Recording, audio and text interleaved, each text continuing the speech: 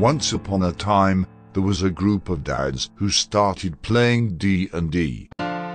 This is their story. Hello and welcome back to D&D with Dads. It's great for everybody to be here. Of course, not everybody. Mikey couldn't be here tonight, but we are excited to pick up where we left off. It's been about a month. So as a brief recap, the last episode was massive because it was basically a catch-up episode. So the entire group made it through the labyrinth world of dream world of the King Who Sleeps and chose to ascend. You guys went through a final portal that brought you to what you believed was the flooded forest, but perhaps a different version of the flooded forest, or perhaps a different point in time. You had some interesting discoveries along the path to the Mage's Tower. At some point you realized that you were coming to it from a different direction, not from the south as you had done in your normal worldly form coming from Tavalar, but this time coming from somewhere in the flooded forest, heading south towards the tower. You guys arrived at the tower, and you did have a couple encounters, didn't you? We avoided a few too as well. Yes. Fire giant. Oh, who was that old woman who helped us out? Yes. Some kind of evil dwarves too, red caps, right? Yes. Oh, right. So some strange things assaulting you in your, or not just assaulting, but challenging you on your way to the Mage's Tower. Then you made it there. You realized that you needed a key. You guys had some lengthy discussions, at which point Tuco realized and remembered the key that you guys had acquired so long ago when you were doing a little bit of investigating early on with a dire bear. Yeah. And you discovered that key left kind of in the crawl space below the cottage where there was an adventuring party who would once use that area, the Turning Key Adventuring Company. This key ended up by virtue of then Riff using one of his gifts to gaze into the crystal ball. Am I right? And confirm that. Yeah, the woman gave us a golden orb, right? Oh yes. And so it wasn't one of my gifts from the Sleeping King, but she gave us. I have the crystal ball. That's right.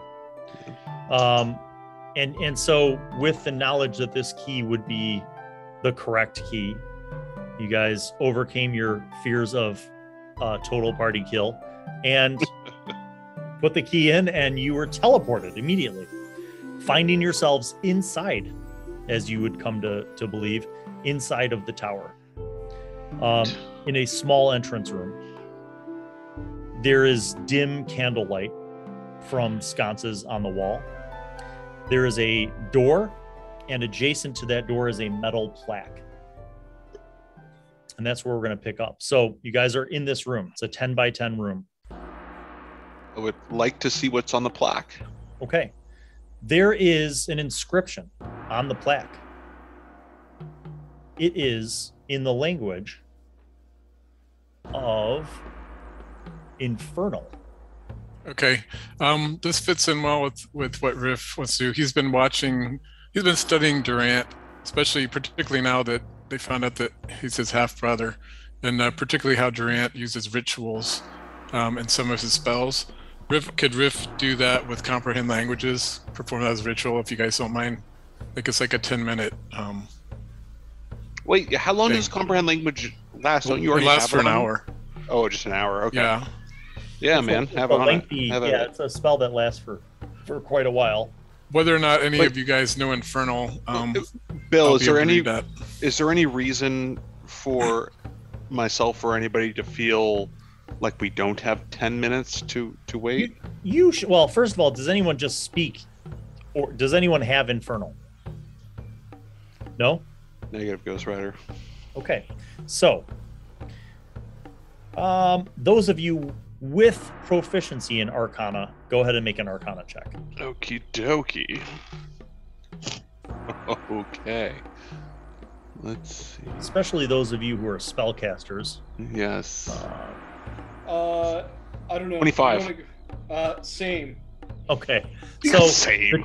the two of you are like looking at this and you're like, there is clearly some kind of magical connection between the metal plate and the words in the language that you don't currently understand that are carved into this metal plate and the door. There's a connection. Magically speaking, it's your instinct that there's a connection.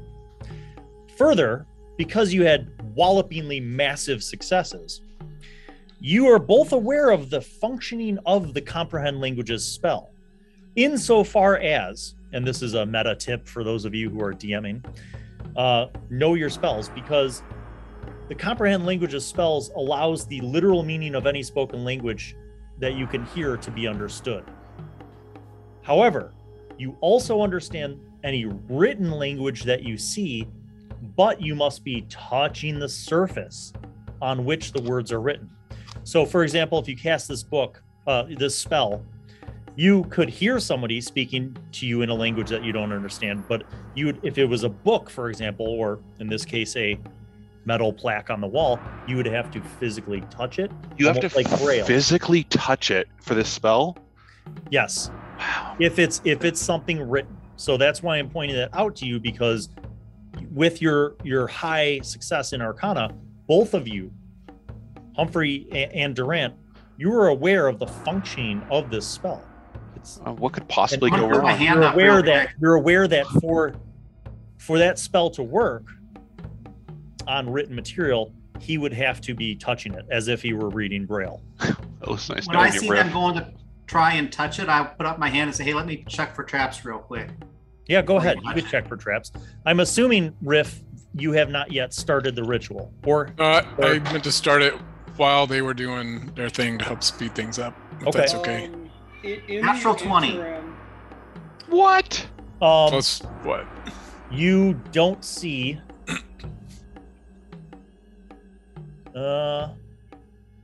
You don't see a trap. I don't like the look of your face right now. You don't see. Well, I mean, it's not actually. Your body gets explodey. Let me rephrase that. There's nothing mechanical here. You find nothing Right. mechanical that would lead you to believe that this was trapped. However, because you did examine it, I will give you some information.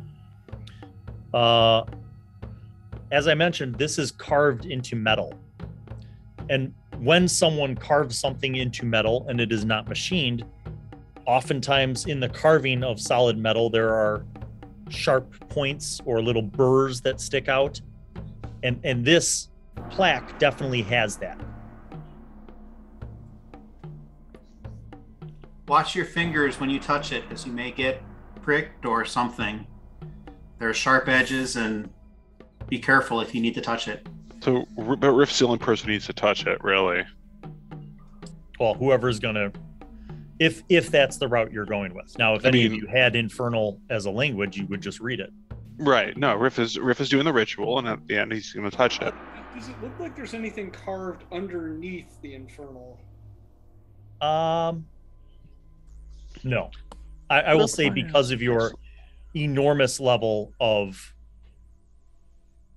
Arcana, it's not so much in the physical elements that you're having. Your instinct is that there's a magical relation between the inscription and the door, because there are no keyholes on this door.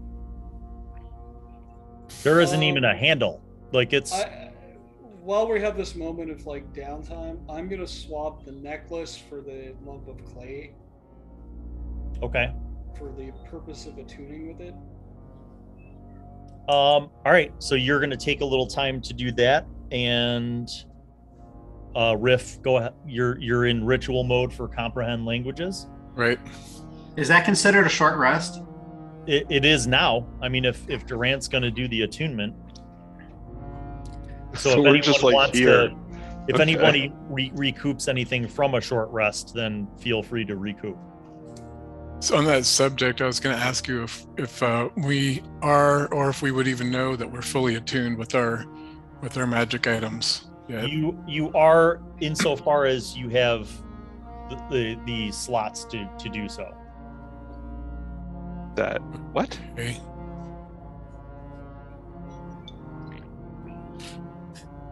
Yeah, I'm not sure I understand that either. Yeah, that doesn't make a sentence. I understood all those words individually, Bill. All right, sorry. How many things can you be attuned to is the question. So you have... Oh, I guess I meant in terms of fully understanding the items. Oh, yes. Like, you know what I mean? Like, I know the bow does something, but if I attune more, does something else show itself? So, some other effect or anything like that? I understand that we can only have, 3 attuned items at once. Right. That's what I meant. That's why I'm assuming that's why Durant had to switch. Wait, so we already have 3 that we can attune to? I thought it was only 2. You can attune to 3 things at any time. Right. At any time, you guys can. Then I already would have been attuned to the lump of clay. I didn't realize that I was. So that's my mistake. Okay. Oh, then it's my misunderstanding. I thought you had more items, and that's why you were gonna. No. So then, if you don't need to do that, then it's not a full short rest unless you desire that to happen. Because the comprehend languages is a ritual and only takes 10 minutes for him to cast. And I just want to say, if possible, I'd like to kind of keep that going. You know, it just seems more useful if there's time. If I ever notice that we're at a downtime, keep performing it so I keep it fresh. Okay. With the end goal, if you do it enough times, you're automatically going to eventually know all the languages anyway. Humphrey. No, I'm kidding. Yes, you the back. Do you have anything that might be able to press that from afar? Well, I certainly have the ability to manipulate objects as if it was my own hand. Is that what you're suggesting? I think it can't hurt once it can be read, or maybe if we want to see if there's any harm that could befall our friend, my brother. To fair, okay, so meta moment here is, look, all we know is we're in a room and there's a plaque on there that reads in a language that we don't know, and we sense that it's magical. Do we have any reason to think that touching it would do anything other than what, Bill's kind of led on to? Well, not inherently. Like, because in my mind here, it's like, oh, this is a magical thing. Oh, sorry, go ahead. If you were going to go up to a finger and just, touch the plaque like that to see if you get, electrocuted or something weird. But that's not normally what people do. Well, let's say this. At some point, Tuco examined this. Now, he probably had little picks, right? Like, picks and stuff to kind of touch it and feel underneath the plaque or try to see if there's a seam. He did not get shocked or anything weird. Nothing happened when he was poking around and examining it. Does that satisfy your question? It does. And then language is going to be like Braille or something, right? Running your finger across it.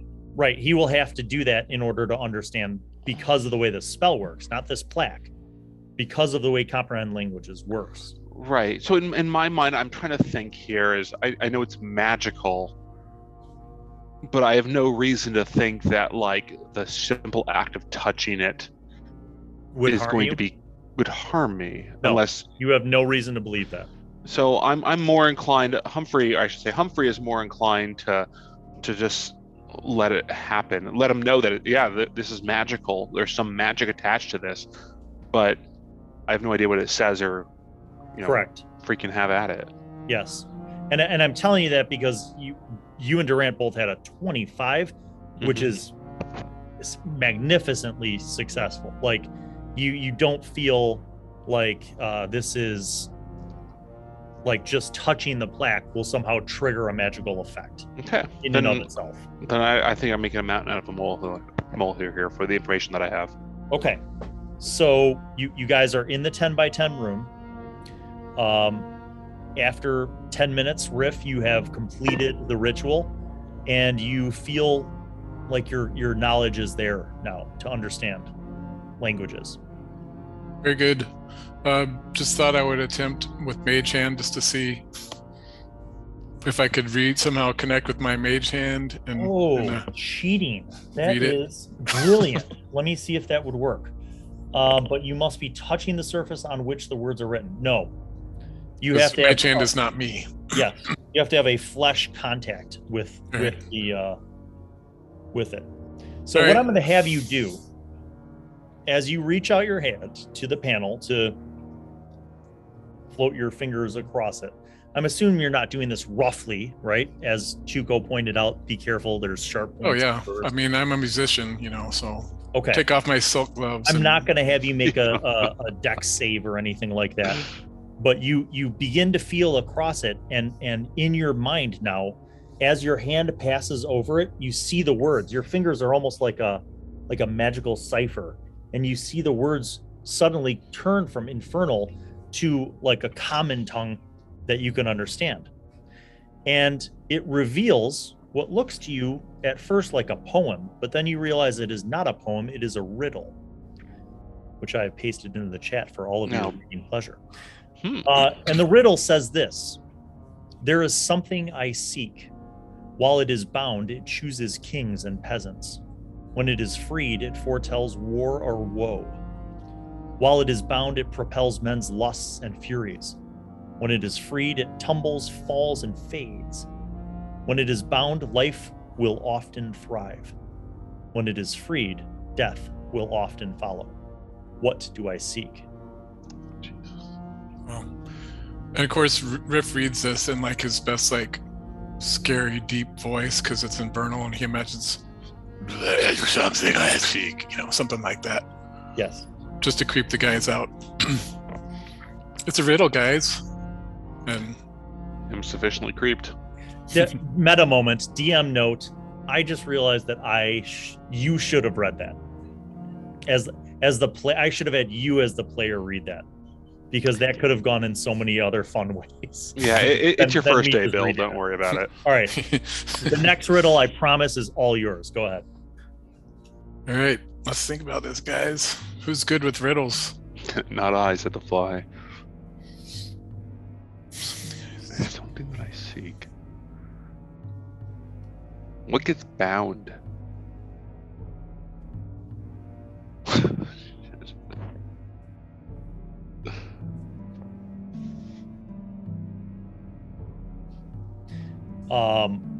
So yeah, Durant's gonna start playing this through his head,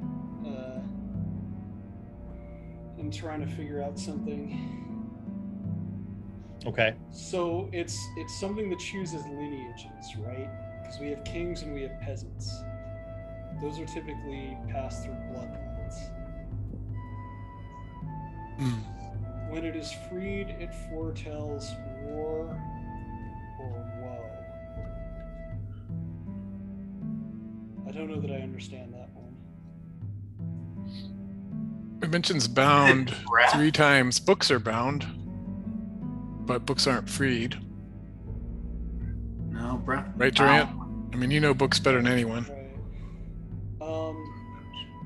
Are we taking freed too literally here?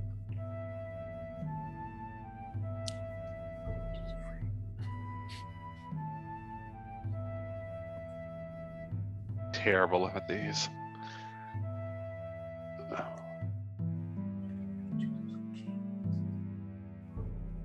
I imagine right now that people at home are watching and they're screaming the answer. I'm sure they are. At the screen. They're and Googling. Like, oh my God, how idiots. could these people be so dumb? They're both dumb and ugly. I just don't understand. What about breath? Or something to do with breath, guys? I was thinking that.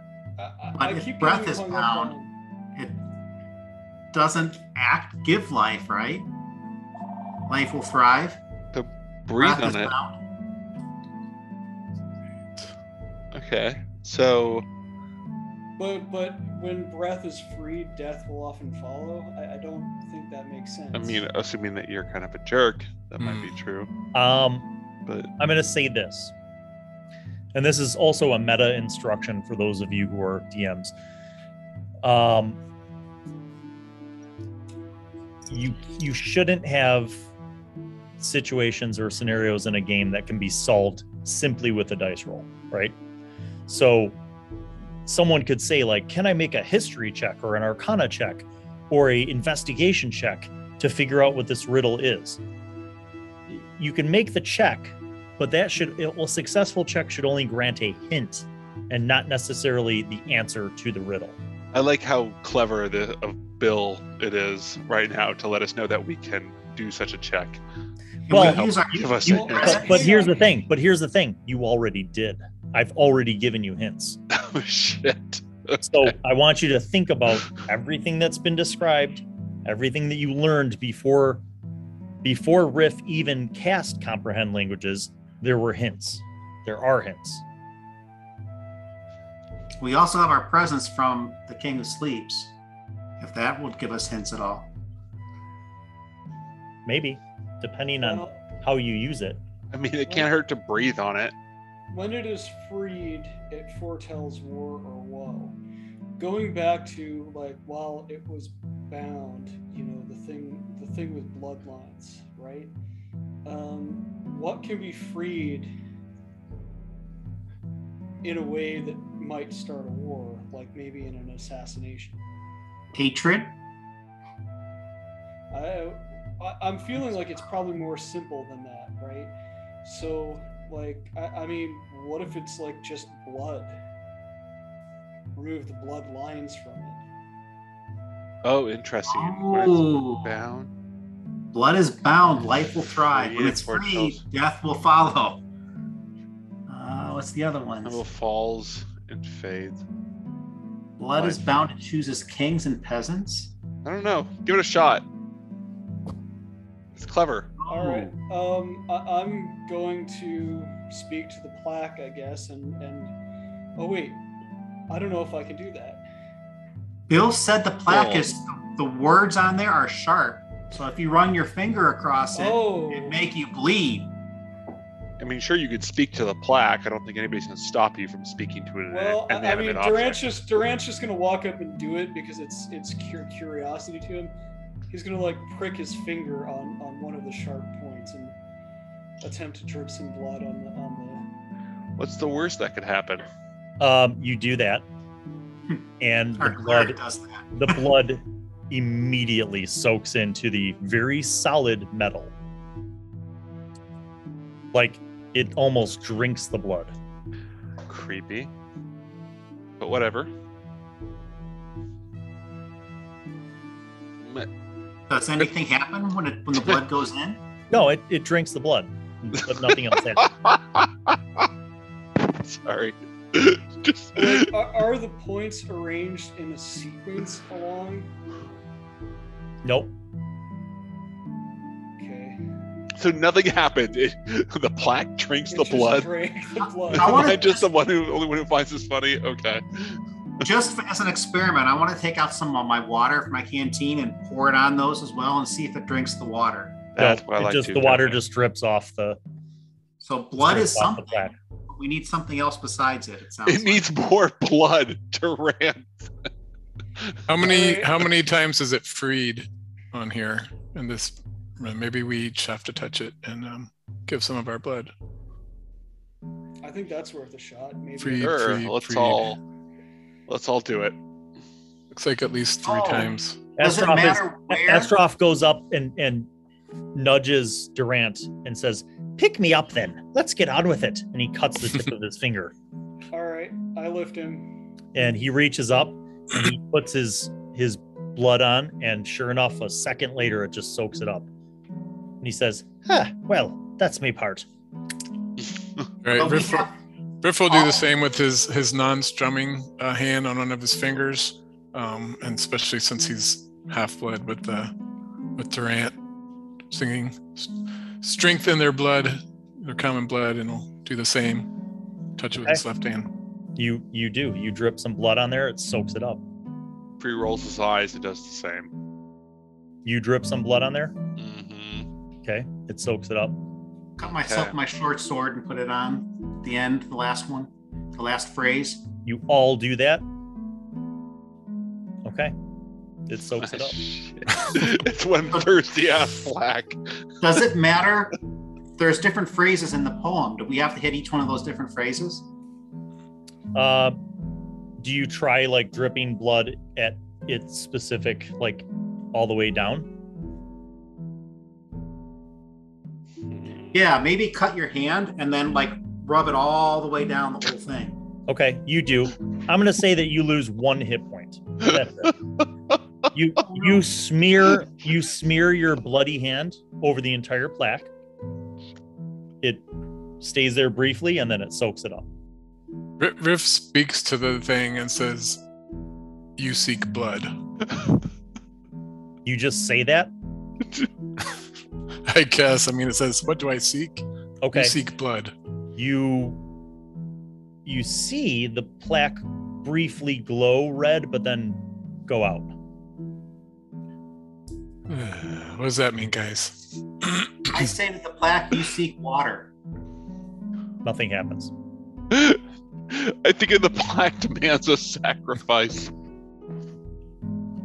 How much blood do you seek? The plaque is just gonna just keep drinking any blood that we give it. I'm not quite sure that that's the right direction we need to go with this.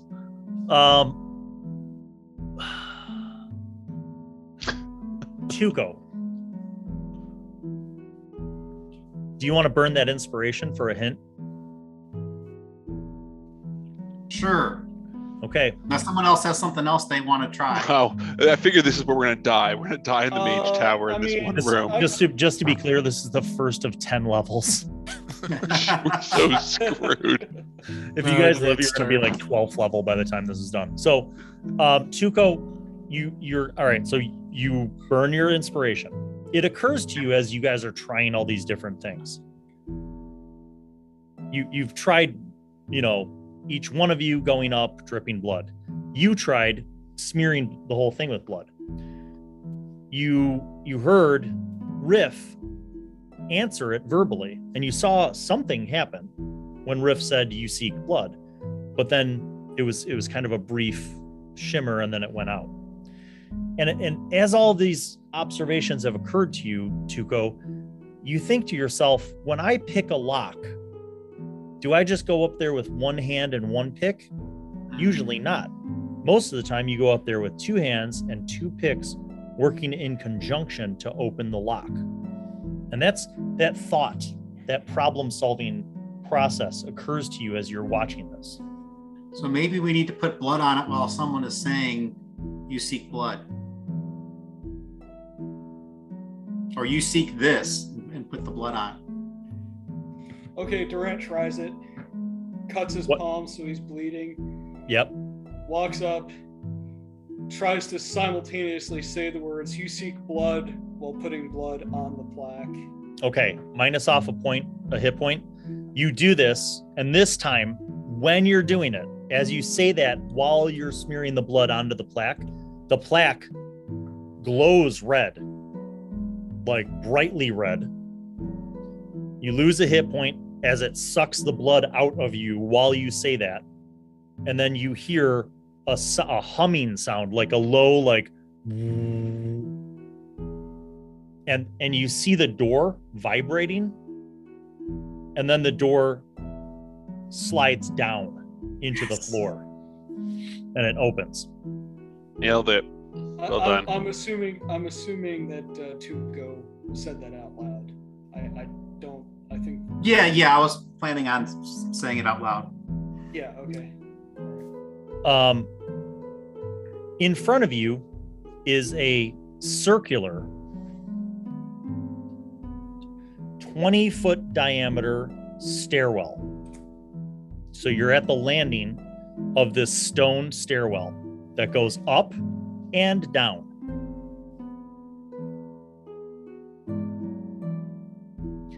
The stairs are, wide. I mean, it's 10 feet to the center. So you could go up to, shoulder to shoulder, 2 people pretty easily. think we want to go up, but that seems too obvious. And by the way, there are sconces with candles in them. That's the light source. Okay, so Is there any wind? No. Are the candles going in a certain direction or anything? No, you observe this and the candle. Well, go ahead and make an investigation check.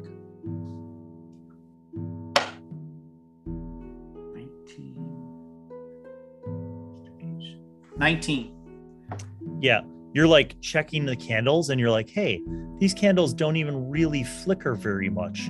And you're like, when you blow on them, they don't flicker. And then you put your hand over them, there's no heat. Can they be taken off the wall? Do you try? Sure, I'll try one. Okay, you go to grab it, it disappears. Okay, It's an illusion. noted. Does it stay away when he removes his hand, or does it come back? It's gone. Now there's only one candle. Ha ha. Up or down? Neither, it's an illusion.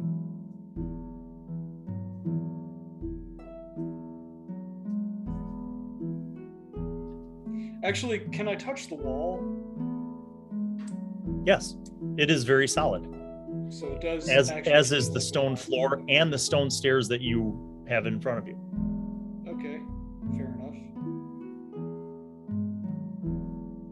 Can I throw a coin down the stairs? See if it goes down at all? Say that again. Can I throw a coin or something down the steps to see if it goes down? Oh, interesting. Yes. What kind of coin do you throw? Copper, silver, gold, copper. All right, you toss a copper coin down and it's like ting ting ting ting ting ting ting, and you hear it go down the stairs. And it terminates at some point below you. If you want, you can go look, but you get the sense by your hearing that it went down. Did I get a sense of how far down it went? Good question. Maybe 15 to 20 feet. So I'm going to go down 15 to 20 feet and see if I see it. You do. You go down far enough around the spiral staircase to see the landing on the level below. And it also seems like this is where the staircase ends. And you see a door. And this door does have a keyhole, and it does have a iron handle. Okay. While I'm here, I'm going to look for traps.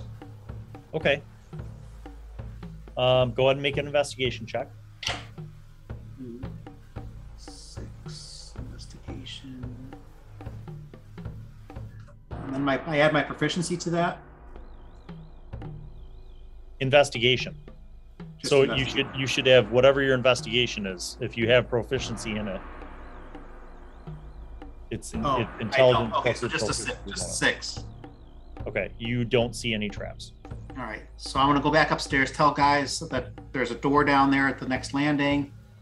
Doesn't seem to be any traps, but I want to go up the stairs this time and see if it's the same thing up 15, 20 feet up.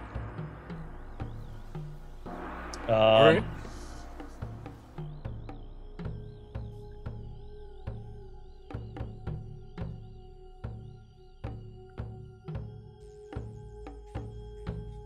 So you go up, there is a landing and another door, and then the stairs continue up. Oh, so the stairs stopped when I went down Yeah. at the landing, and they keep going up. All right. Check for traps on that door. Okay, go ahead. 16.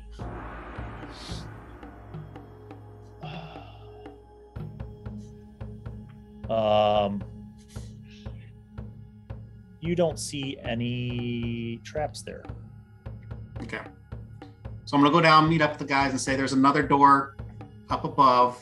Doesn't seem to be trapped. Didn't check to see if it was locked, but the stairs continue on going up from there. Any like ways to get in through the doors? Like, do the doors have like bars on them? No, the doors that he's seen so far are plain, like thick wooden doors with banded iron straps. Okay. I mean, what do you think they keep in the basement? Imagine if you're looking for things, it might not be a bad place to go. Are we looking for things or are we looking for people? Well, at least we know down one level is the end of it.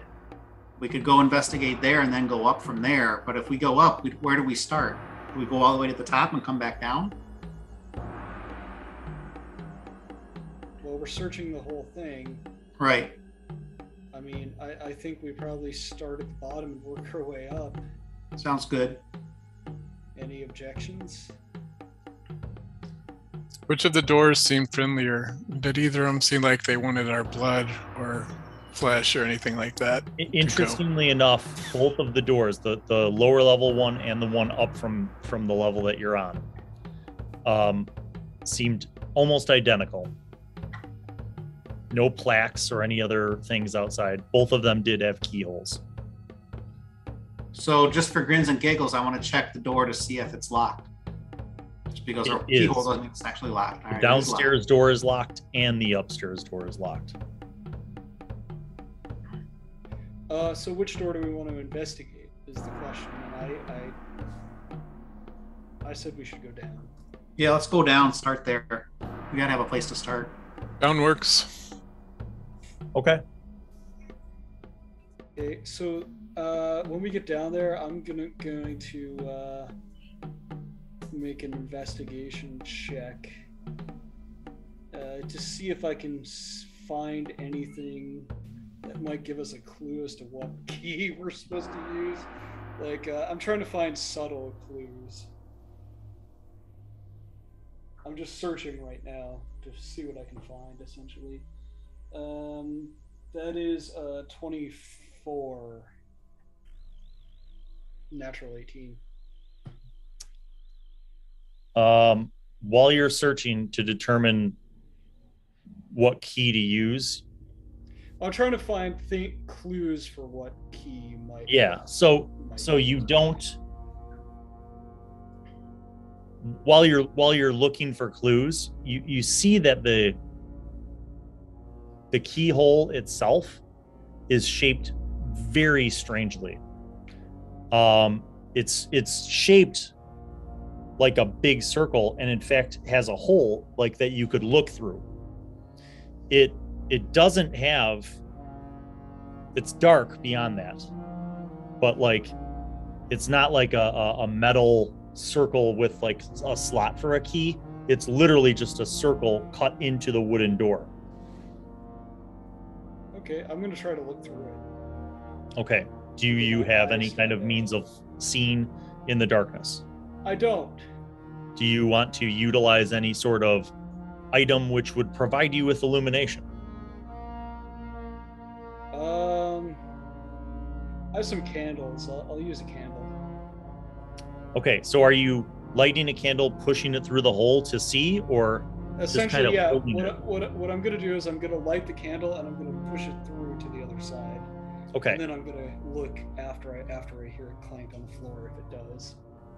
As you do that, as you're doing that, it seems to you that you could see ever so briefly, like the handle on the other side of this, just slightly up, like kind of hanging down. There's like a metal handle. Okay, I'm gonna mention that to Tugo.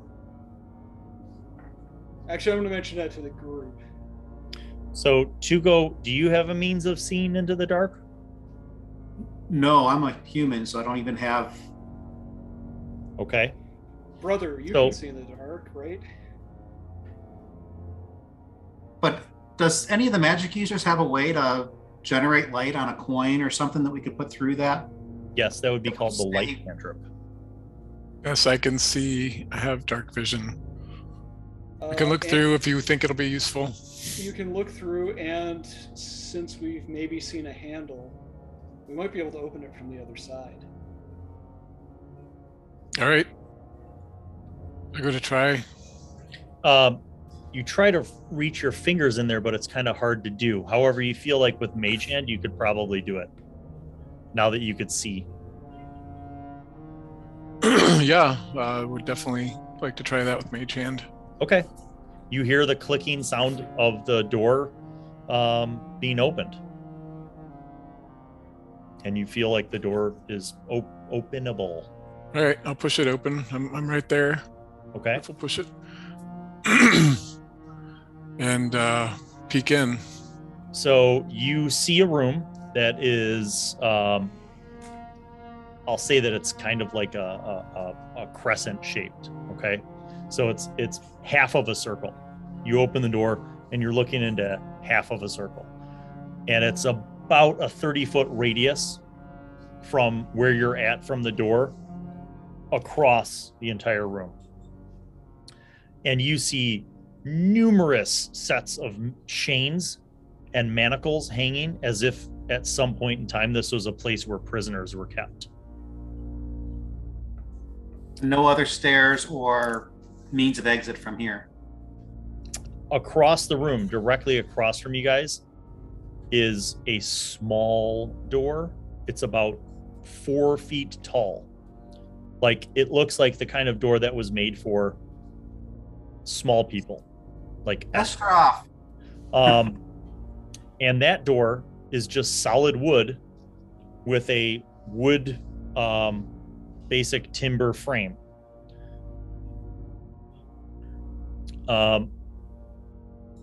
Who has the highest passive perception?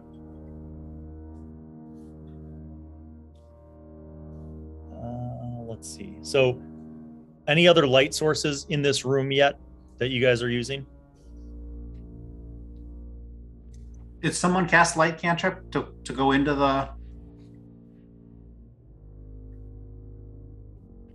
No. Get into this? No? Okay. I mean, there's a candle on the floor, but that doesn't grant enough light to see all the way across to where Riff is able to see. So this brings us to passive I have a perception. hooded lantern I could turn on. Okay. You begin firing up your hooded lantern, right? Yep. You guys see suddenly from the corner furthest from the center to your right, you see something underneath some pile of chains move, and then you see this thing float up. Those of you with Arcana, make an Arcana check.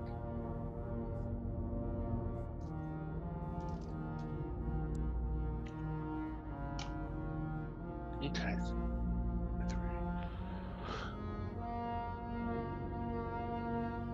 23. Okay. You see a creature with green skin, kind of bumpy and spiky skin, float up. And it has no legs or arms. It's just a big ball with a big mouth and a big eye and these weird stalks, like pseudopods almost. And at the ends of the pseudopods are eyes. And That sounds like something I want to avoid. It levitates up and it turns to you, and Turn away. in a language that you don't understand. Oh, no, actually, who speaks Undercommon?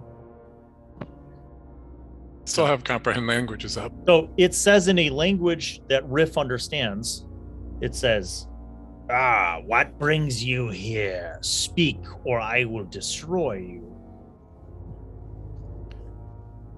Guys, this thing wants to know why we're here, and if we don't answer, it says it's going to destroy us. I am Valatrax, the beholder of worlds. And it's kind of like levitating, and like all of its eye stalks are kind of darting around, and it sort of levitates around the perimeter of the room until it gets to the door that's across from you guys, the small door, and it's kind of floating above that door, because that door is only about 4 feet tall, and the ceiling in here is like 10 feet. So it's kind of floating above that door, and it says, "None of you speak any tongues spoken by me. Therefore, I will speak to your minds." And telepathically, it speaks to each one of you and says, "Introduce yourself by name and state why you have come to the Mage's Tower." You're not the boss of me.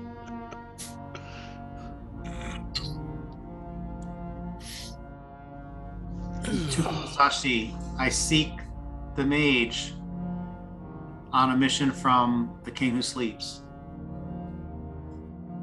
One of its eye stalks kind of nods, and then it turns to Durant.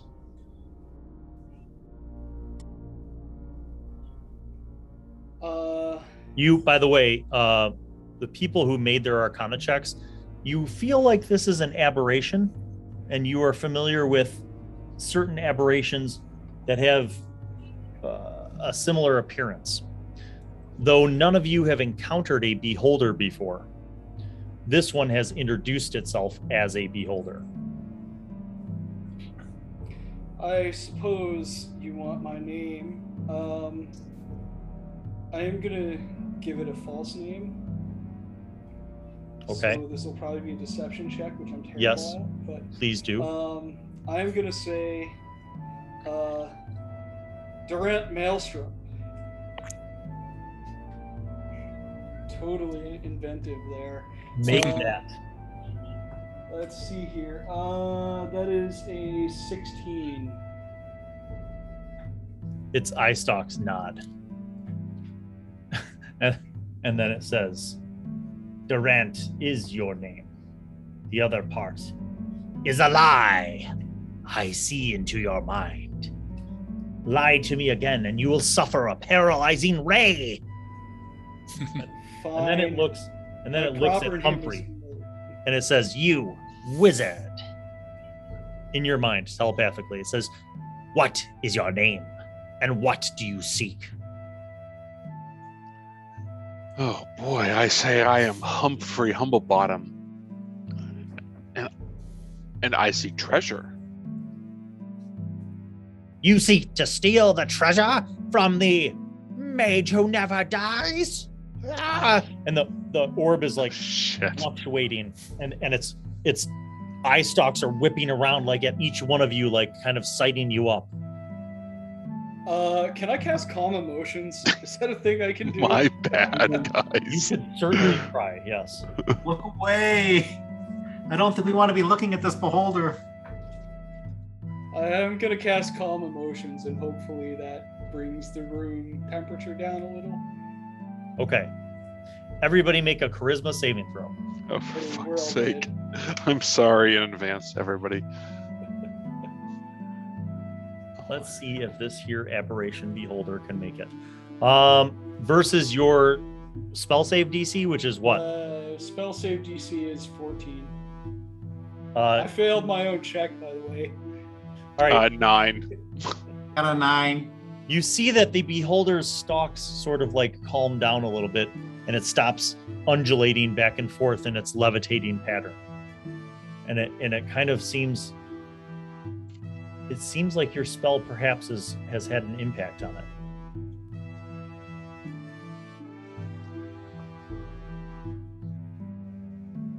Humphrey, I don't know what you said to it, but you might want to apologize and state a different answer. It No, looks at No this time. It truth. looks at Estroff, and Estroff. You don't hear what it says because it's speaking telepathically to each one of you, and it speaks to Estroff, and Estroff says, "I'm Estroff. I'm just here to finish what we started a long time ago, to find out more information." And then it looks at Riff. Yes, I am Riff Maelstrom, and I'm here seeking safe passage through the different locked doors for my friend Estroff here to help him find more information. And he bows to each of the eye stalks because he's not sure which one he should be looking at. He says, information you seek, all of you, so be it. I will let you acquire the key. And you notice that its eye stalks look down at the door that it's floating above. And then it levitates back about 20 feet, and it's just kind of watching you. Estroff, can you get through that door? Estroff shrugs and he walks over to the door and he grabs the handle and pulls on it, and he's like, it would appear to be locked. Ask the beholder, is there a key for this door? The beholder says, there is a key. You said you were going to allow us to have the key? I said you can acquire the key. I guess I'll make an investigation check where the eye stalks looked when they looked around. Okay. You go ahead, make an investigation check. That is a stupid number, 25. Man. It seemed to look at the handle. The handle of the door, of the little door, which Estroff went up to and pulled on and said he couldn't get it open. Does the door handle turn? Do you try it? Sure, I'll walk over. And Make a try strength it. check. Oh God, I'm bad at that. That would be a 0. You're like, eh. You guys see Durant struggling with the door handle.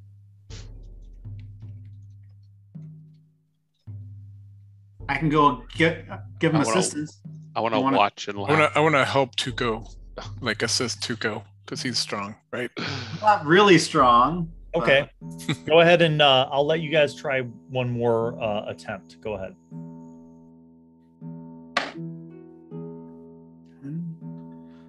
11 on one roll. Do you think you get advantage because I'm assisting him trying to do the same thing? Oh yeah, go ahead. Roll a second die. Nope. 11. You're twisting it, and Riff is trying to help you. And you hear, not mentally, but you hear the beholder say something again in Undercommon. And he's like, they are failing. Perhaps a little punitive inspiration to help them. And you don't know who he's talking to, but he says this. Guys, we might have some incoming right now. Heads up. Roll initiative. Goddamn. Okay. 18. Holy moly, hold up. Ooh, that is fiery good. 22. 22. I know, 18 plus 4. Okay. Tuco has 18. Humphrey has 22. Riff, you have 5? No. I rolled a natty 1, so I have 3. Holy shit. That's 2 natty 1s in a row. I'm cruising for another one of those games. Get him out of the way. All right. Let's see what happens now. With the element of surprise, even at play, Humphrey is too swift. Humphrey, your senses are when even though you don't understand what this beholder is saying, just by its tone in this language that it's speaking, you become very concerned that what it's saying is somehow negative in connotation. And as Riff provides you with his verbal warning, you're standing back. You see right by the small door, Riff and Tuco struggling with the handle, Durant standing close by examining them, and you and Estroff are kind of like 10 feet back, you see something weird happening. You see the door itself begin to move. And just as your friends are trying to turn that lock, the door itself starts to fold in on them in a painful looking way. Make an Arcana check. Okay. What the fuck is... Oh, here it is. 14. You feel like maybe that door is not a door. Like maybe it's a living thing that's about like it's about to attack your friends. Oh, God damn it. Okay. I am going to firebolt. Okay. Roll. Because fuck it, why not? Okay. Hold up. Okay. Here we go. 13 to hit. 13 does hit. What's your damage? Oh, hold on. 2d10. Come on, where the hell is it? Okay. 5. Total? Yep. Okay. It attacks. It is going to begin with a grapple. The grapple will be on... Not it. Tuco, you need to make an athletics check.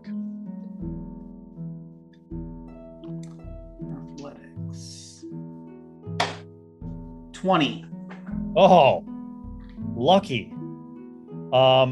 This thing folds into you. You realize at this moment, like as this is it in the slow motion of combat, as it's folding in to try to grab you and Riff, that you're like, oh, and you kind of like roll out of its way, break free from this thing that looked like a wooden door and door frame just a moment ago, and you avoid it. It then whips out like the door frame on the other side to smash at Riff and attack him.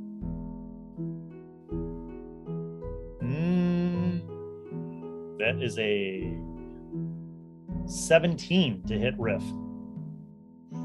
That's a hit. Okay, and that does 1d8 plus 3, 9 damage. And now it is Tuco's turn. I'm going to say to everyone, I think the door is the key, and I'm going to try and grapple the door. Okay. Go ahead and make an athletics check versus its athletics check. 9. You try to grapple this thing, and its amorphous form makes it too difficult, and it simply kind of like squishes out of your grasp. This brings us to Estroff, who is going to invoke the power of Shillelagh with his bonus action and run up and hit the thing with the club. Missing. This brings us to Riff. How many people are like in range of this thing? And is it the sort of creature that would get an attack of opportunity? You and Tuco are currently like in melee with it. Okay. Durant is 5 feet back from that. And then Estroff actually now is in melee too, because he ran up to attack. Okay. I want Riff's going to use Mantle of Inspiration to give 8 temporary hit points to himself, to Tuco, and to Durant. I think I can do 4, and Estroff, and it also lets us move at our speed on the same turn without provoking attack of opportunity. Okay. And Riff's gonna hightail it like 30 feet across the way, and actually that's a bonus action because it's like Bardic Inspiration, but from the College of Glamour. Okay. And so if possible, I guess he had his bow ready, but at least get his bow ready. I don't know if I can fire a shot on the same turn. You tell me. Yes, I will grant this. Okay, so it's probably not good. 7 plus 13 to hit. That does hit, believe it or not. I didn't believe it. Oh, the damage is just 4. 4 more. Okay. This brings us to Durant to close out the round. You are currently 10 feet away. Sacred Flame. Okay. And that is a, what is that, a wisdom? I can't remember. Dexterity saving throw. Dex save. Not the best, not the worst. Let's see how he does. And that's DC 14? 14. He exactly ties it. And guys, remember, you can move up to speed to get away from it if you want, from that mental inspiration. And you have 8 temporary hit points. I'm going to actually move closer to present myself as an extra target, though. Okay, well played. Bringing us to the top of the order with Humphrey. Yes. So, hold on. So how far so away the mimic, is this thing? The Mimic has Tuco and Astroff in melee range right now. All I want to do is fireball. Riff used his Mantle of Inspiration and moved out. Right. Durant actually now moved up. So now there's 3 of your party members that are within I'm going to firebolt. Okay, go ahead. Nothing really I can do here. Okay, so firebolt hit. Oh, hey, 20. Not natural. Okay, that's a hit. Roll damage. Okay. 2d10.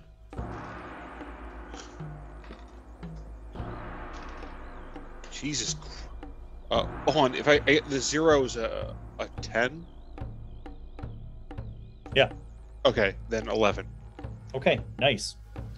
The firebolt scorches it, and it shrieks in this otherworldly sort of way because you're not really sure where its mouth is, but it makes a strange sound.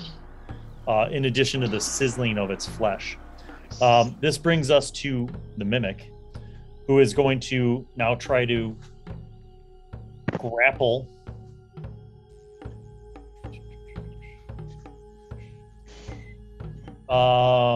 Durant, you're going to make an opposed strength check.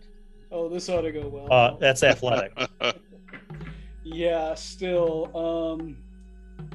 Athletics is a -1 for me, so this will be fun. Let's do it. Ooh, that's not great. That's a 2. Okay, it had a 21 because I rolled very well. So it's going to attack you with advantage. And that attack will be a 24 to hit, which I'm pretty sure hits despite your massive armor.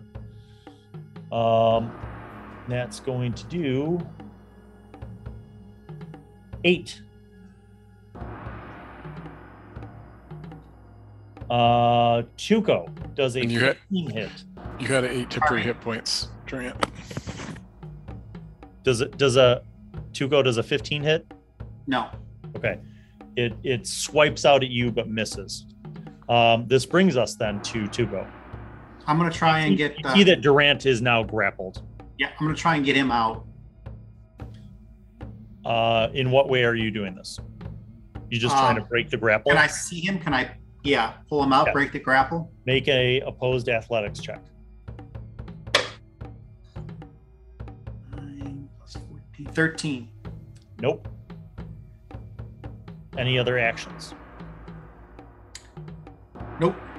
Okay. This brings us to Astroff, who is shillelaghing again.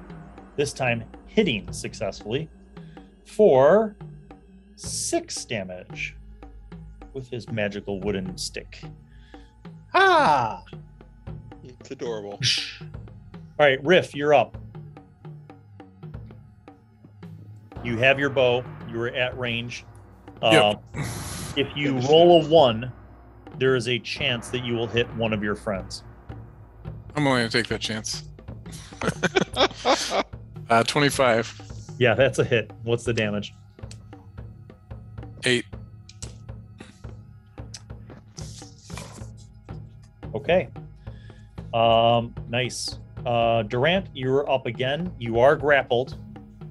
So if you want to break free, you can do that. So how does it have me grappled? Is it like wrapped around me, or? Half of it is basically has you in a bear hug.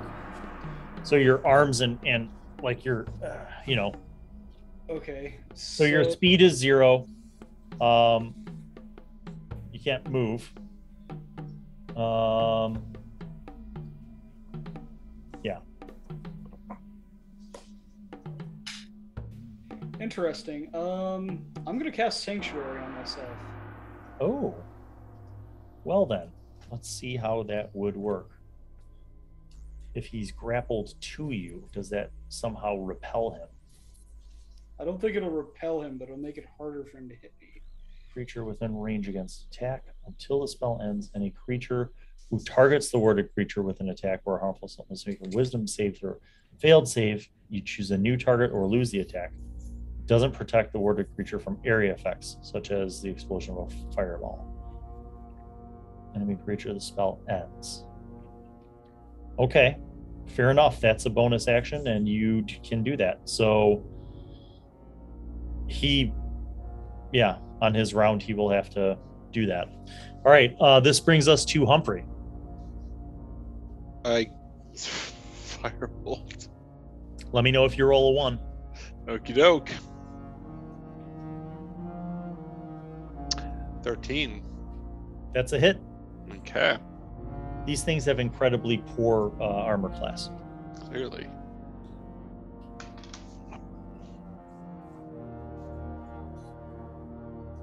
$13.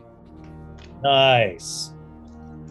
You guys have done some significant damage thus far. I'm waiting for the rest of you guys to pull your weight here. It is going to have to make a wisdom saving throw first. Wait, why does it have to make a wisdom because it got sanctuaried. Oh.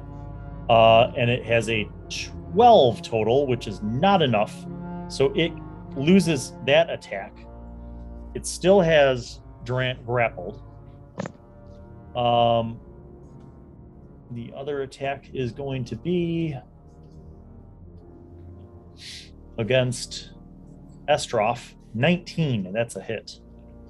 Estroff will take 7 damage. And this brings us to Tuco. Guys, I think we need this for further on, so I'm going to try and grapple him again. Okay. Use a different dice this time. Even worse. 2, 6. His opposed check, a nat 20. He is not letting go of Durant. All right, that brings us to Estroff, who's now angry and shillelaghs.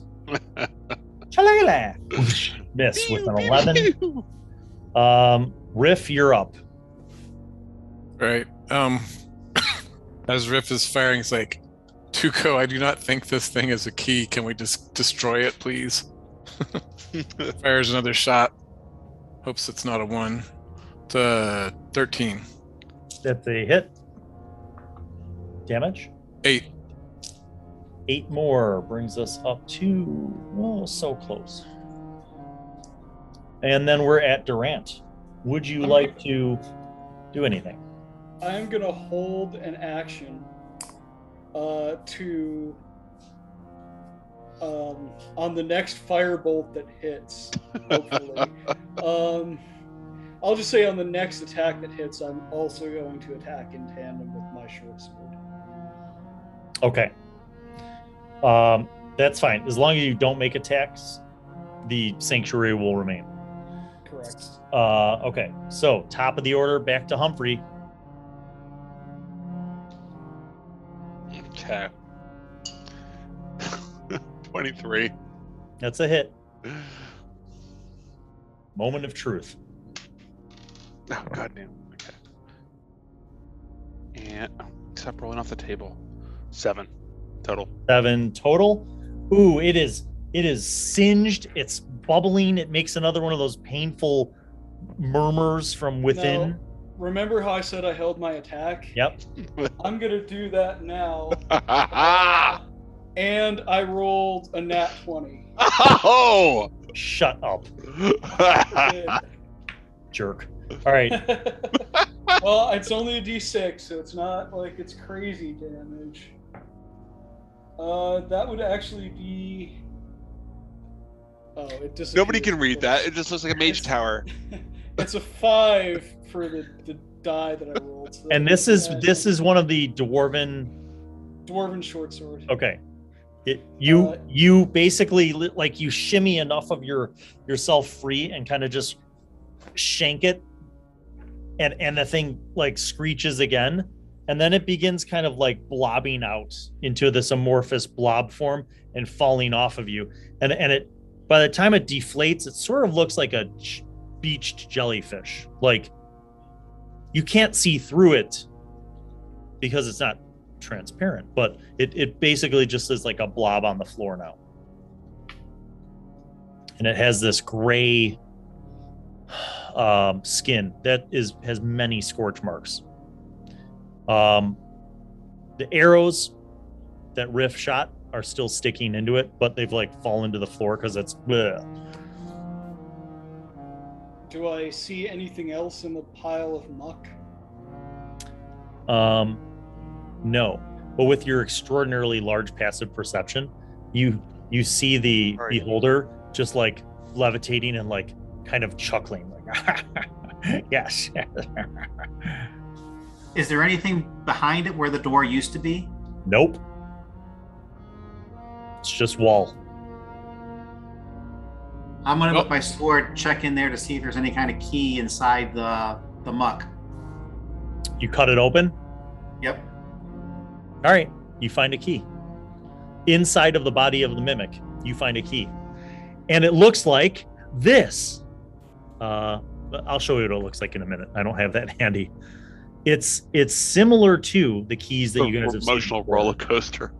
I'm going to say similar to, but not exactly the same as the keys that you guys have seen before. Okay. It looks like crap. It doesn't look like that. One of these times I wish like a room would lead us to like Plinko on, Price is Right. I'm like, can't it be that simple?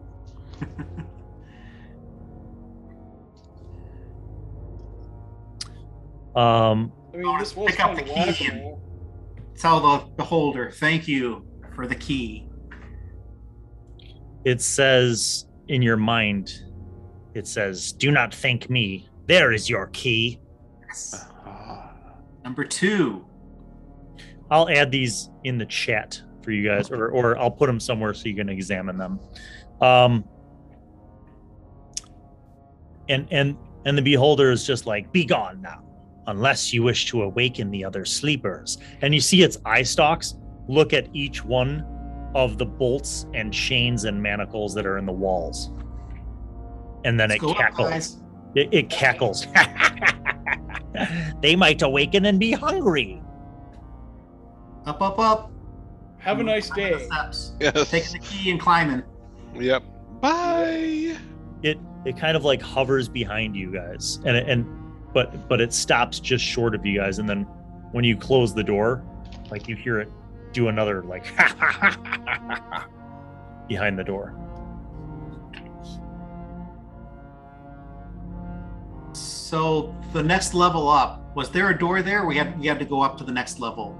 So you leave the basement level. Yep. You go up to the entrance level that you were on, and then There was no other door there, right? Nope, that was it. Okay. And then you go up to level 2. Yep. There's a landing and another wooden door,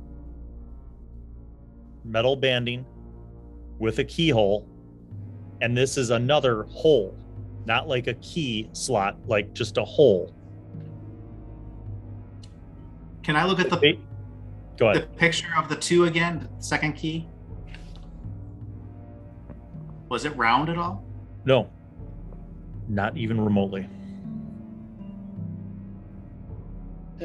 I mean, might as well do the same thing we did last time, right? Get light through there and see if there's a latch on the other side. Try.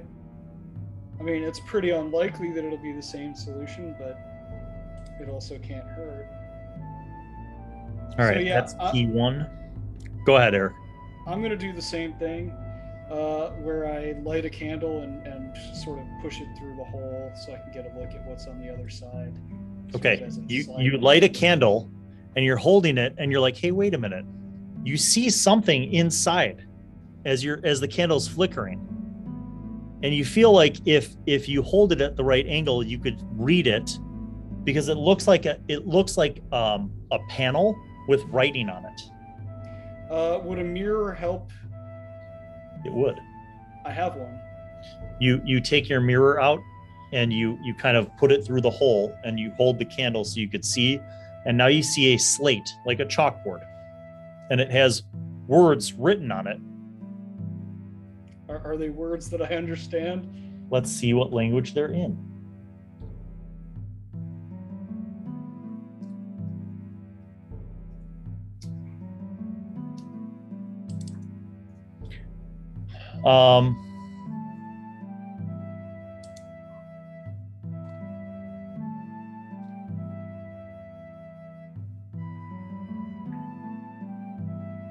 And why did I ever pick Halfling as the language that I speak?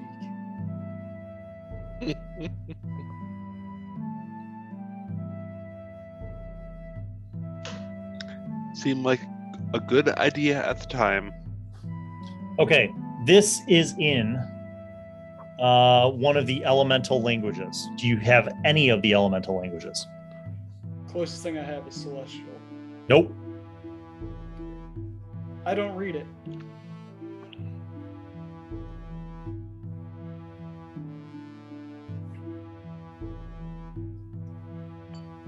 I do have access to the tongue spell, but I don't know if that works for written language. Is the comprehend language still up? It is. Can't touch it though. Ah, that's right. If you look through with your candle and your mirror, you could see that this handle doesn't hang down in the same way.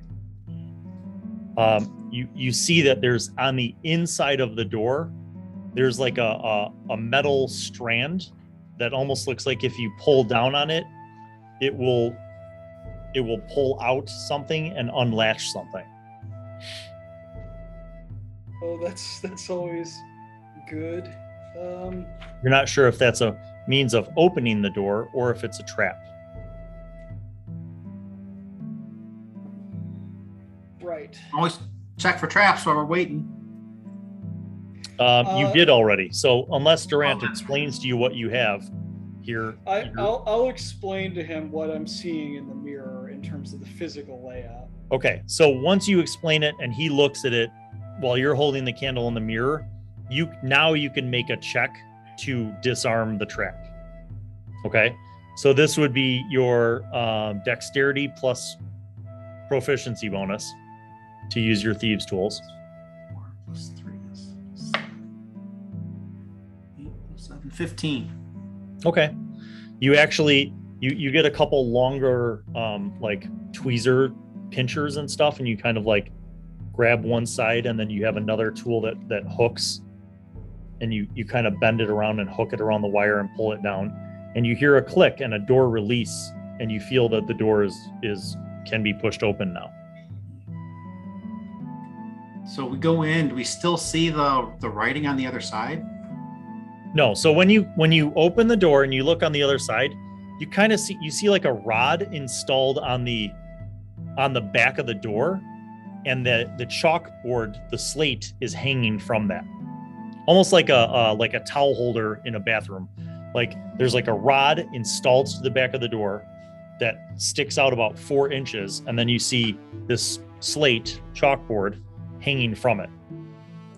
Now, you could look at it at this point. You could take it off of the rod, and you could look at the chalkboard. What's in the room, though, the room is again, half of a circle, right? Same diameter, 30 feet. And in the middle, though, across from the door that you guys are in, you see a very nice marble ring, like white marble ring that goes it's about 6 feet in diameter, and it's like a fountain basically. Do you want to try and read the chalkboard just now that we have it available? Yeah, I mean, at this point, now that you can touch it, Riff could actually run his hands across the chalk. Yeah, I'll do that. So as you run your hands across the chalkboard, you're kind of smearing the chalk. So I'm going to read to you what you. Hold on. I'm going to put it into.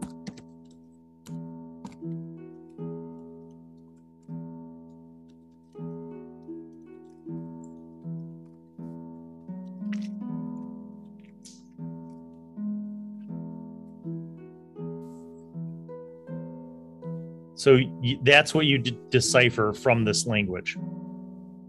So, guys, it says, I'm sorry, I kind of smudged it, but it says, wash me and I won't be clean. Don't wash me and I'll be clean. What am I?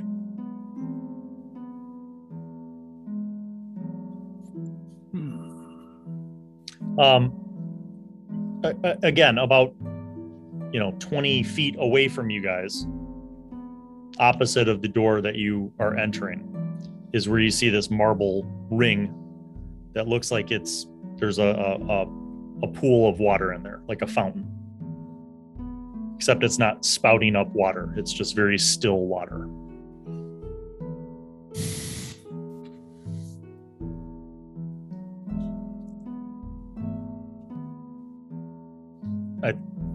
Anybody? Guys, could it be actually water? Because if you wash water, it won't be clean. But if you don't wash the water, and I will be clean. No, it's not it.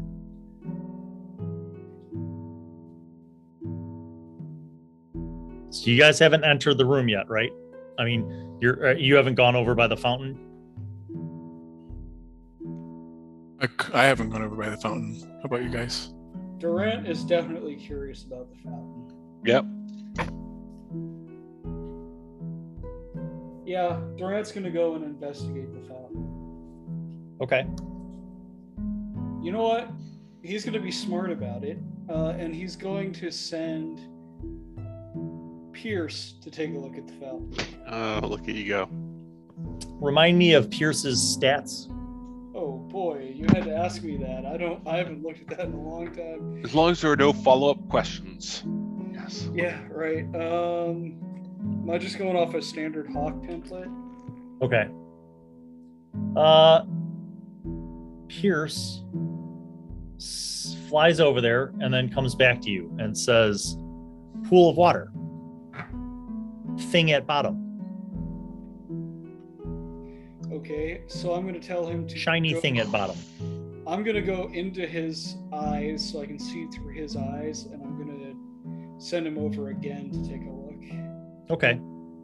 This time, you see that there's a shiny silver key at the bottom of this pool of water. The pool of water is only about 3 feet deep. Is there any kind of movement in the pool of water? No, it's very still. I'd say don't put your hand in it, but maybe something that's not a hand that could pick something up. At least give us some more information.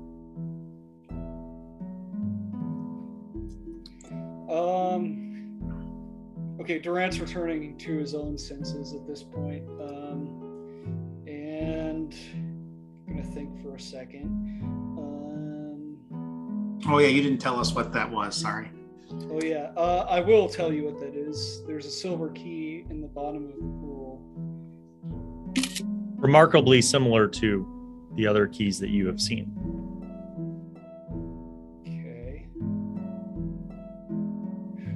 I'm gonna do a history check to see if I know anything. I don't know about the handwriting on the chalkboard. No, that's silly.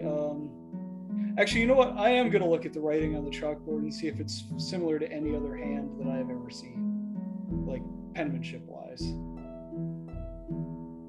as an investigation check.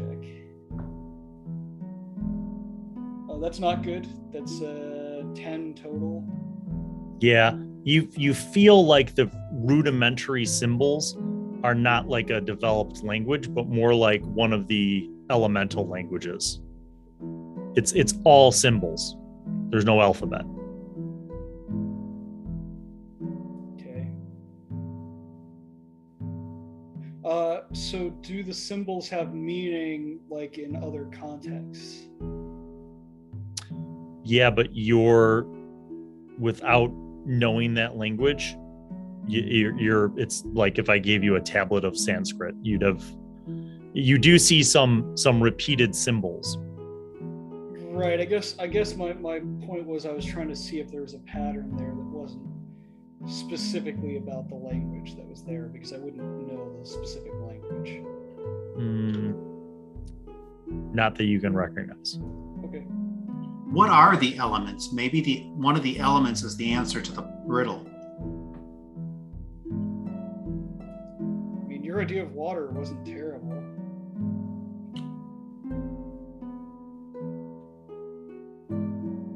All right, so none of you, other than when Durant flew over with his familiar, none of you have approached the fountain yet, the pool? No, because we practically had PTSD.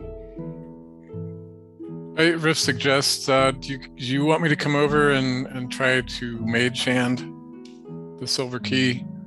I think that'll give us a little more information, whether we can get in the water or not. I have a feeling it's not going to be that easy, but at least something that's not going to cause people damage. Does Durant know who would speak the elemental languages? Like, would he assume that elementals would speak that? I think you're fairly knowledge-based enough to understand that there are primordial sort of languages that I don't. Let me. How do I say this without? Well, would I recognize it as an elemental language? First of all, I think is the first part of the question. All right. So you're a learned person. You might not know the language, but you understand that for each one of the four major elements, there is a language, and that typically this is the language of elementals and the elemental planes associated.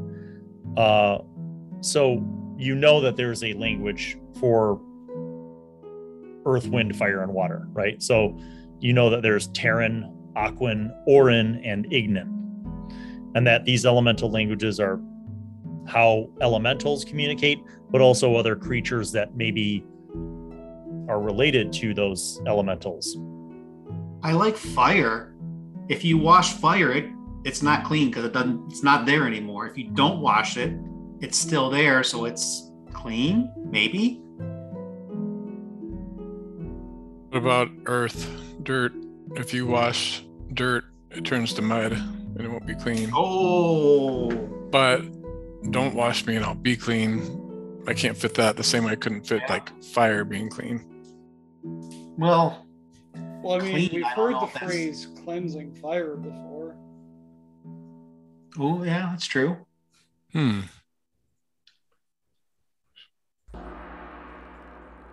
But I think we need to know more about the key, the water. Is it regular water? What happens when something touches it? Or maybe just throw something in it.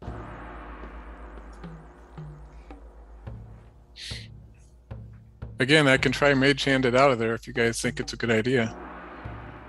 If you wanted to do that, you would need to go up to the rim of the pool to be able to see down, because it's about 3 feet down at the center of this 6-foot pool. So it's not quite like you can't just like reach in with your hand. Like it's 3 feet deep and 3 feet from the edge to the center. Mage hand is not like a fishing reel, like from over Yeah, here. you could use Mage Hand. That's easily within Mage Hand's reach. But I'm saying you visually need to see something in order to Mage Hand it.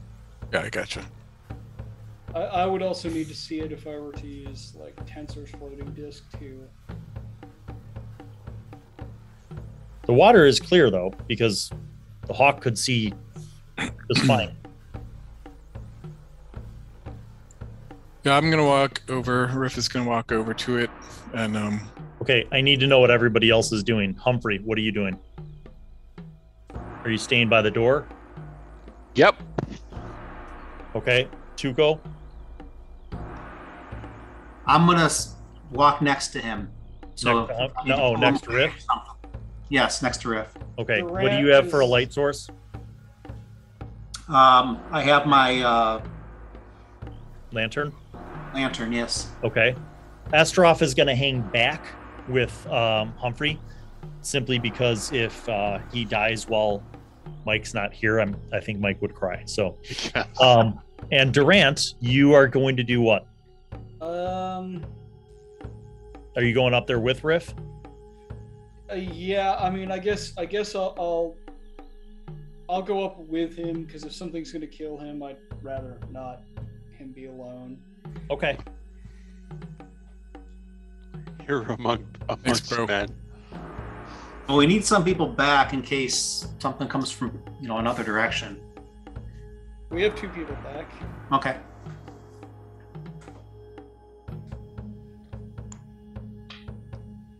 Okay. So the 3 of you walk up there. You see the still pool of water, and at the center and bottom of that pool, you see another silver key. And it looks like this.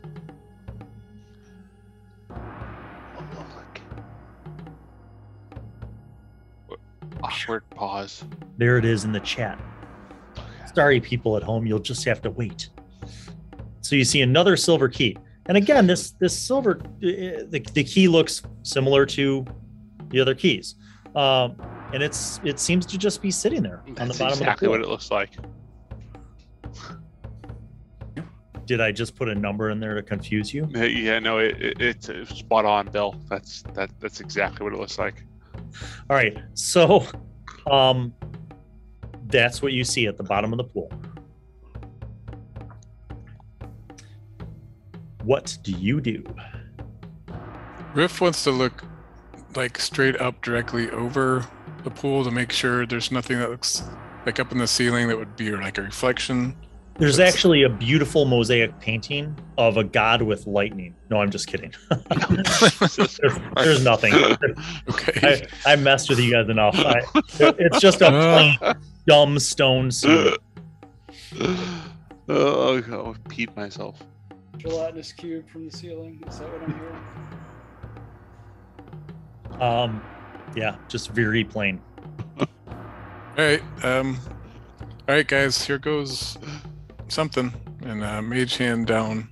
Godspeed, my friend. Towards the key, the apparent key. You feel the key. You start to bring it up, and that's when everybody needs to roll initiative. Dun, da, da, da, dun, da, da. Roll initiative, everybody. This is why we can't have nice things. Natural 20. And we're fighting a water elemental, of course. It's really good, though, for you guys, because I rolled horribly for this thing. All right, Humphrey, what'd you get? Stand by. Hold on. A nat 20? Oh, 20. No, unnatural 20. Oh, I got the nat 20. I got a 23. All right, Rick coming in. All right, Durant.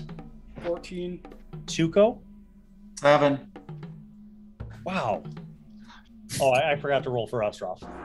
I'm going to have him in a. Come on, Astroff. Yeah, he's not shillelaghing with this one. He'll be casting Healing Word from 60 feet away. That is a whopping 4 for Astroff.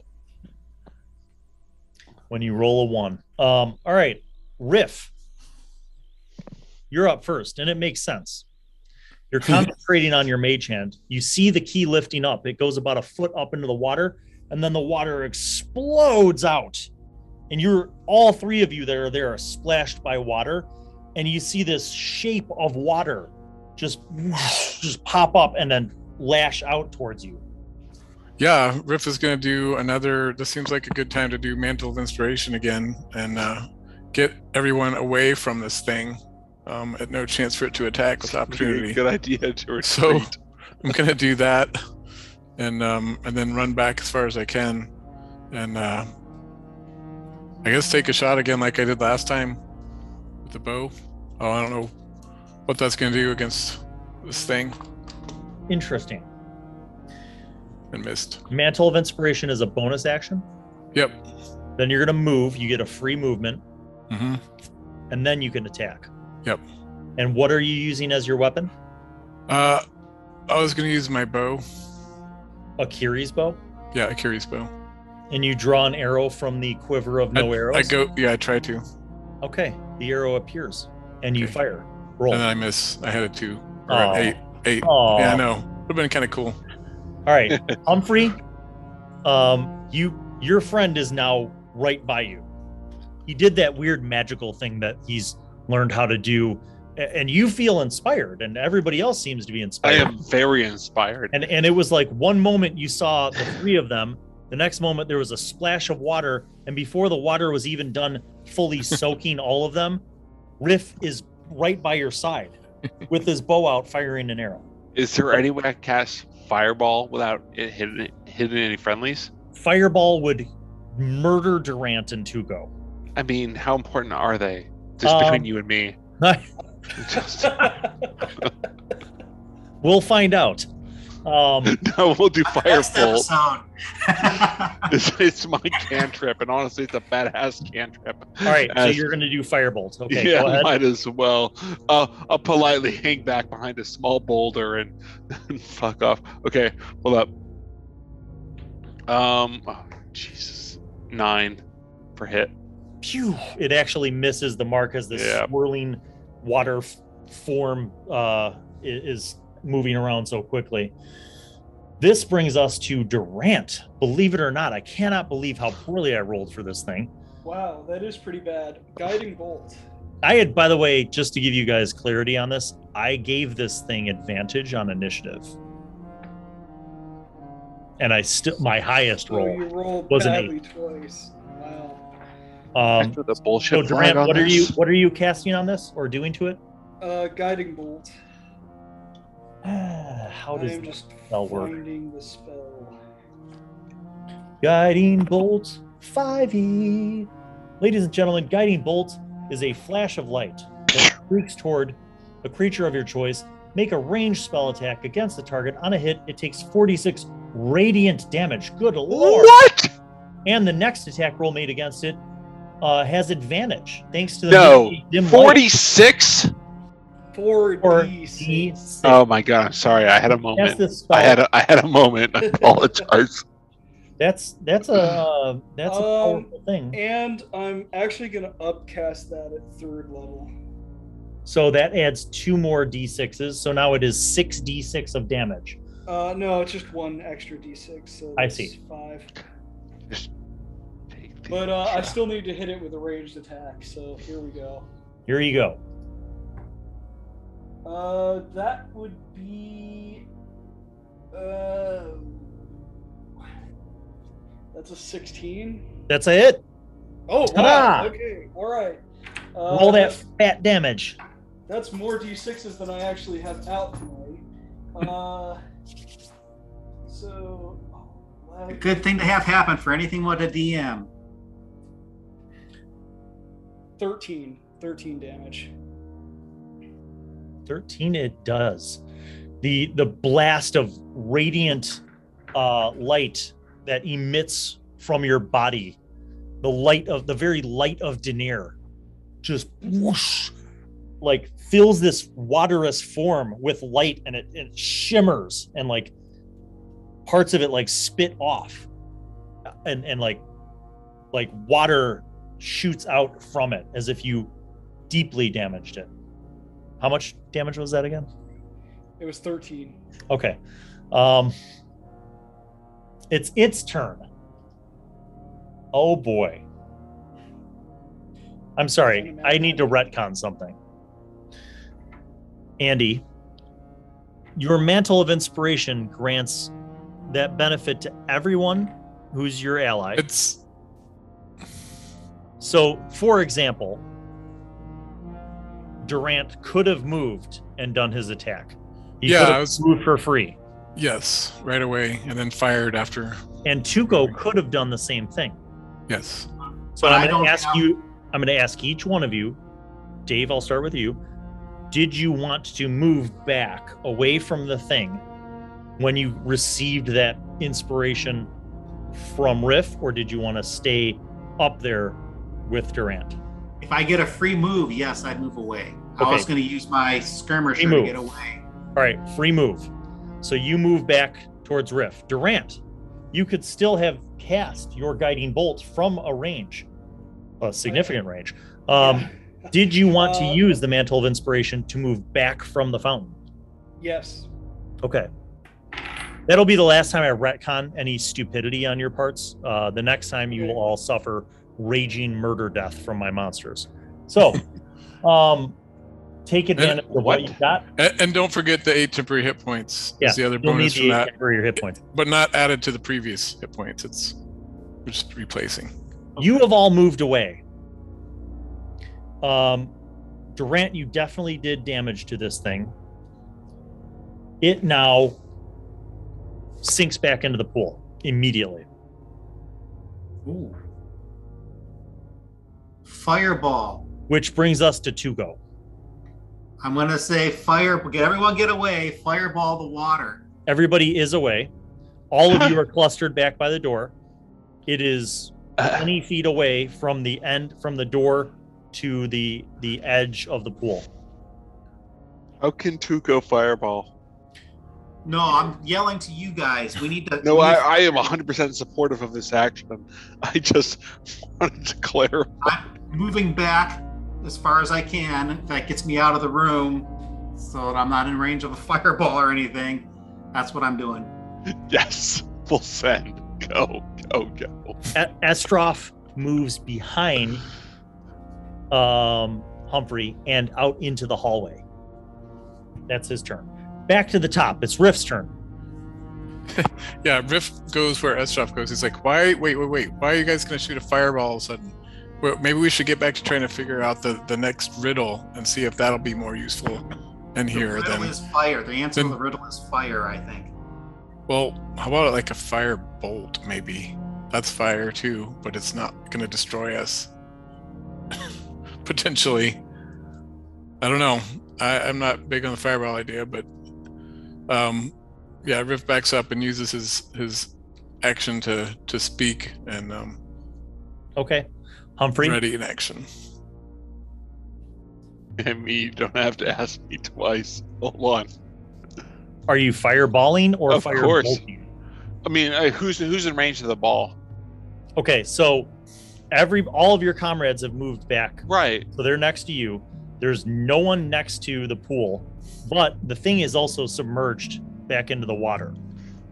So how much damage can a fireball do while they're in the water? It could destroy the key that's in there. Make a Humphrey and only Humphrey make an Arcana check. Golly.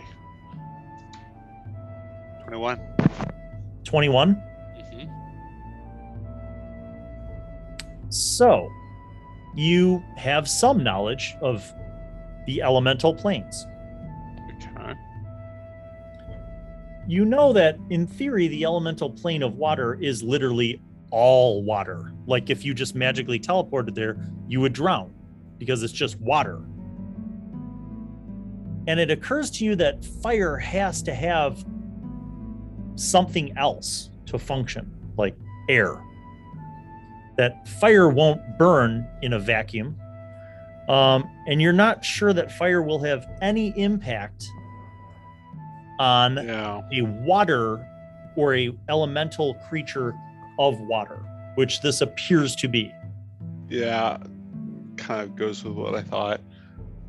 Okay. You're not sure if it will have an impact or as significant of an impact. Because you think about like what would happen if you cast fireball on a normal pool of water. Of course, the heat from the fireball would burn up some of the water. It would turn into steam.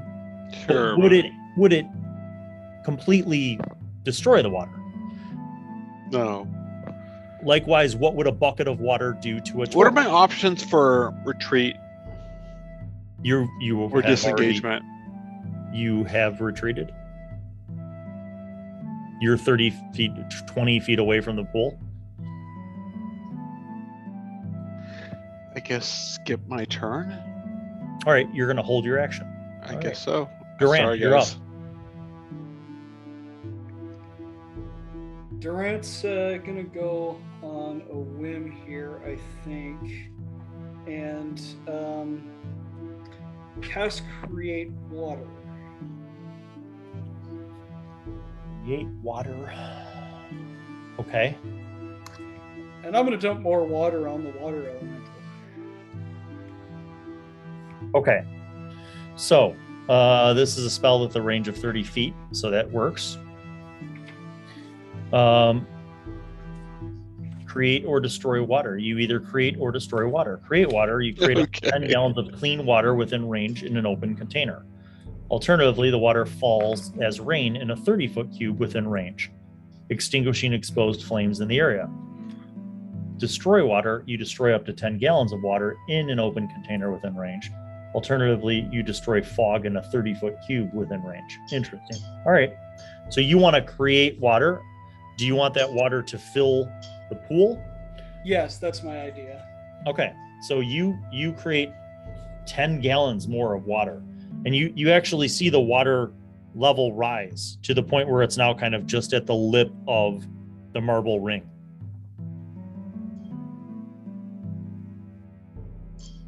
And Okay. and nothing happens. It rises. Hey, I had to try it. Okay. Tuco, back to you. What do you do? Meow. I'm gonna get my longbow out and ready Oh my God. action. Okay. You get your longbow out and you ready in action. Which brings us to Estroff, who also says, What are we here for exactly again? The key, you said? Interesting. Okay.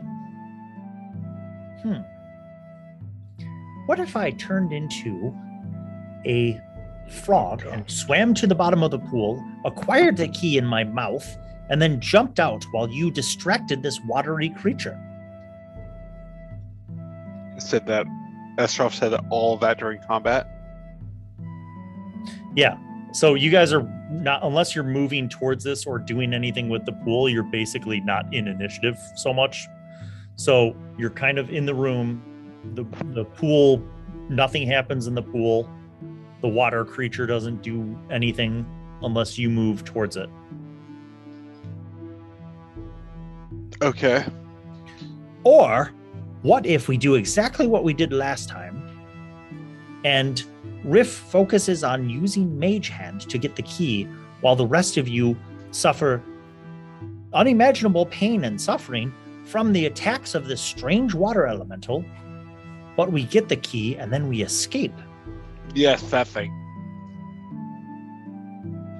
Sounds like a plan. Yep. I've got Let's a get pretty right. good armor Take one class for the team. volunteer. I've always been at the whim of Rift's I'll whatever. volunteer as well. I'll follow closely behind. I'm sure you will. Estroff. Guys, I'm not mage handing again. Estroff, what is it that makes you think it won't attack you if you're a little frog? Do you think it won't see you or notice you? No, it was just an idea. Originally, I thought of perhaps a fish, but then there is the quandary of getting out of the pool with a key in my mouth as a fish. Yes. And also the fact that I am not a potent enough druid to have a swim speed, per se. Or am I? Because if you can swim as a fish, maybe I could, if you get up to the surface, I can throw you out. You and the key. Valid point. I am not sure if I could do that. You could throw him in as a fish too. Equally valid. Do we have any way to freeze this water? I'm thinking no. Also, a brilliant idea. Nope. I have no way to do that. Hey, Humphrey, why don't you talk to your Does anyone have Ray of Frost? No. No. Gosh. Mage armor, sleep, unseen servants, dark vision, visibility. Locate object, rope trick, fireball, fly, clairvoyance, major image. I could make it think that it's frozen. Yes. Bill react in a way that's positive. I don't know that you would know that would work per se. I mean, if you What think if I about gave you it- $20? I'm honestly looking at Estrov's druid spells in the hope that he has something, but meta, it's the solution to acquiring the key. There are hints that are already at play. Damn it. None of which you guys seem to have grasped. No, we're pretty stupid, Bill. I get it, okay? I guess I need to think about the problem again. Like the real problem. There's a not key like- at the bottom of a pool of water. How If you try to get the wide? key out, This is like Harry seems Potter. I to feel have like this is generated- like the 6th book of Harry Potter. it is. There are some Harry Potter-ish elements to it. I How will wide grant is the you that. pool? It's 6 feet, so it's 3 feet in diameter. It's a 6 feet goddamn or, Horcrux, 3 guys. radius. 3 feet deep.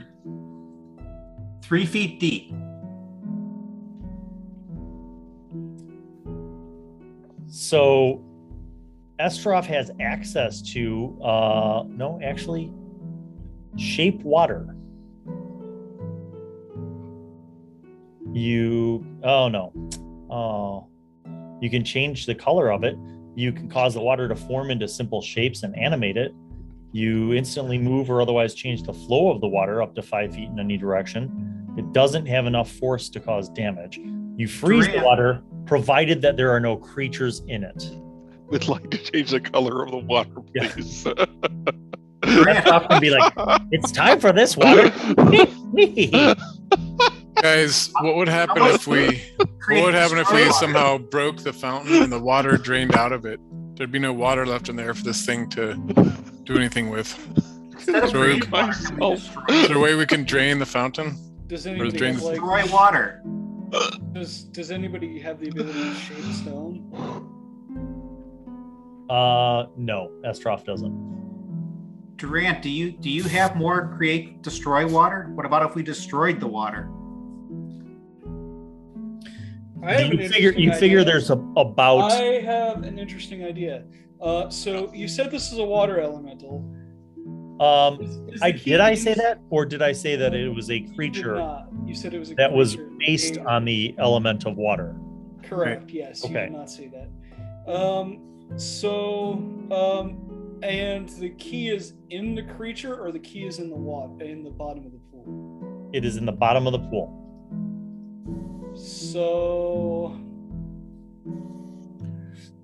Is there anything else we could get to lure the water into a different container? Maybe it'll get into that. And notice it didn't follow us. It just went right back in the pool. And only when we tried to take the key out. So you feel like there's about 70 gallons of water in this pool because That's heavy. Google helped me with math. Yes. well, plus the extra 10 gallons that I added. Yeah. About 70 gallons. Of note, when when Riff started to mage hand the key, it did work. Like he had lifted the key up. But I guess my question is when the creature of water moves, does the key stay behind in the pool or does the key move with it? That is not something that you saw. All right, I'm gonna get closer so I can see if that happens. Okay. It looks like it's on the bottom of the pool. Not exactly in the same spot. Like maybe it stirred when the creature came out.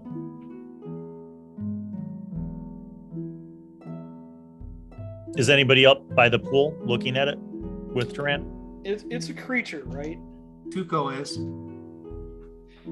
Could I use my channel divinity to read thoughts? Maybe. Sure. All right, I'll try it. On the creature in the water. Or the creature Read of thoughts water. 5e. So Detect my needs thoughts. I bring open Google. You can read the thoughts of certain creatures and cast a spell. You focus on the mind of any. You choose a creature that has an intelligence of 3 or lower. Creature's unaffected. Well, this does have an intelligence. So you learn the surface thoughts. Okay. Wait for the password. Guard the key. Wait for the password. Guard the key. Wait for the I'm going to say out loud, water. Okay. Oh, and you're still reading its thoughts? Yeah. It said the password. It said the password. Oh, It said the yes! password. Water. It said the password. Water. And then once you see the pool start to swirl, but it doesn't explode upward. It starts to swirl. And you see like under the water, though still invisible, there's motion. And you see like the swirling motion pushes the key up. And when the key kind of floats to the surface, there's like a slap. I'm going to grab it. Maybe the Nice. tail. And the key comes flying out towards you guys with a little I'm spray gonna of grab water. the key. Sure, I'll let Tuco have the key. All right. It looks very much like the other keys. Upon closer inspection, you're like, man, they're so similar. This is going to be great once we find the locks they go to.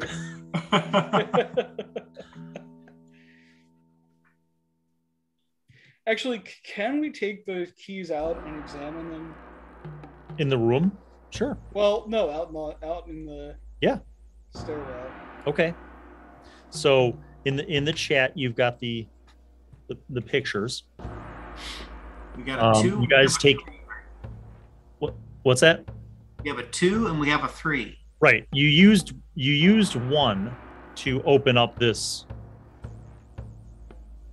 place. The Mage Tower. Right.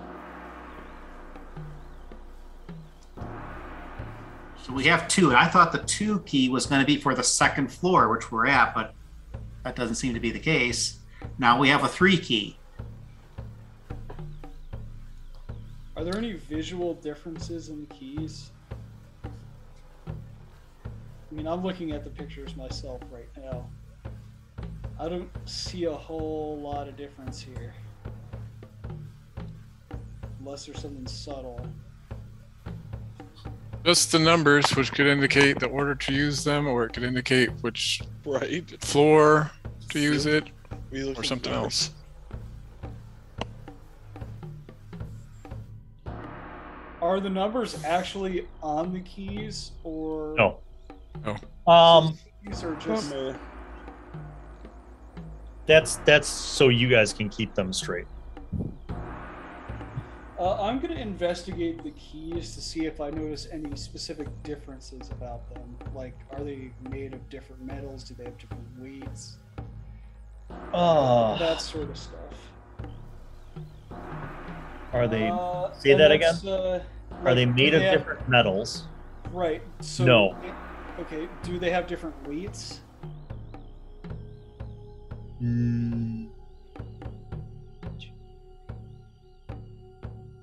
No, they seem to weigh the same.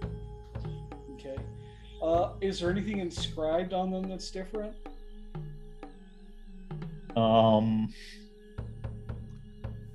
One key to rule them all. Not Dragonfire. on either of these two keys. And they basically look identical when I'm looking at them extremely closely. Like if I hold them up next to each other, there's no visual difference.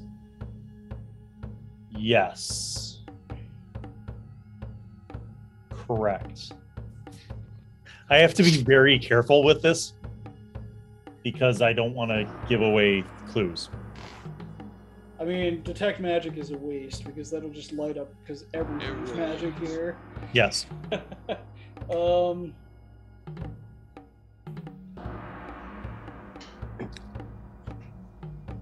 Are there any other doors in this room? No, the stairwell continues up. Riff walks out of the door, dejected with his shoulders slumped for how disastrous and easy this room should have been, and asks Estroff for a swig from his amazing bottle of unending wine. He's like, I am way ahead of you, my good friend. And hey, he hands it to you. Thank you. It is truly the most amazing wine, isn't it? It's How much amazing. wine does it take for Astaroth to think he's a fish? It would take a bit more. I guess you're working on it, right?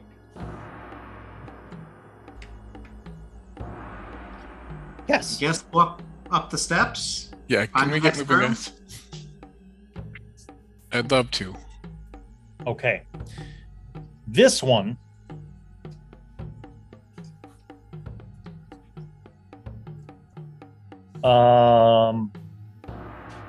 sorry, give me 1 second.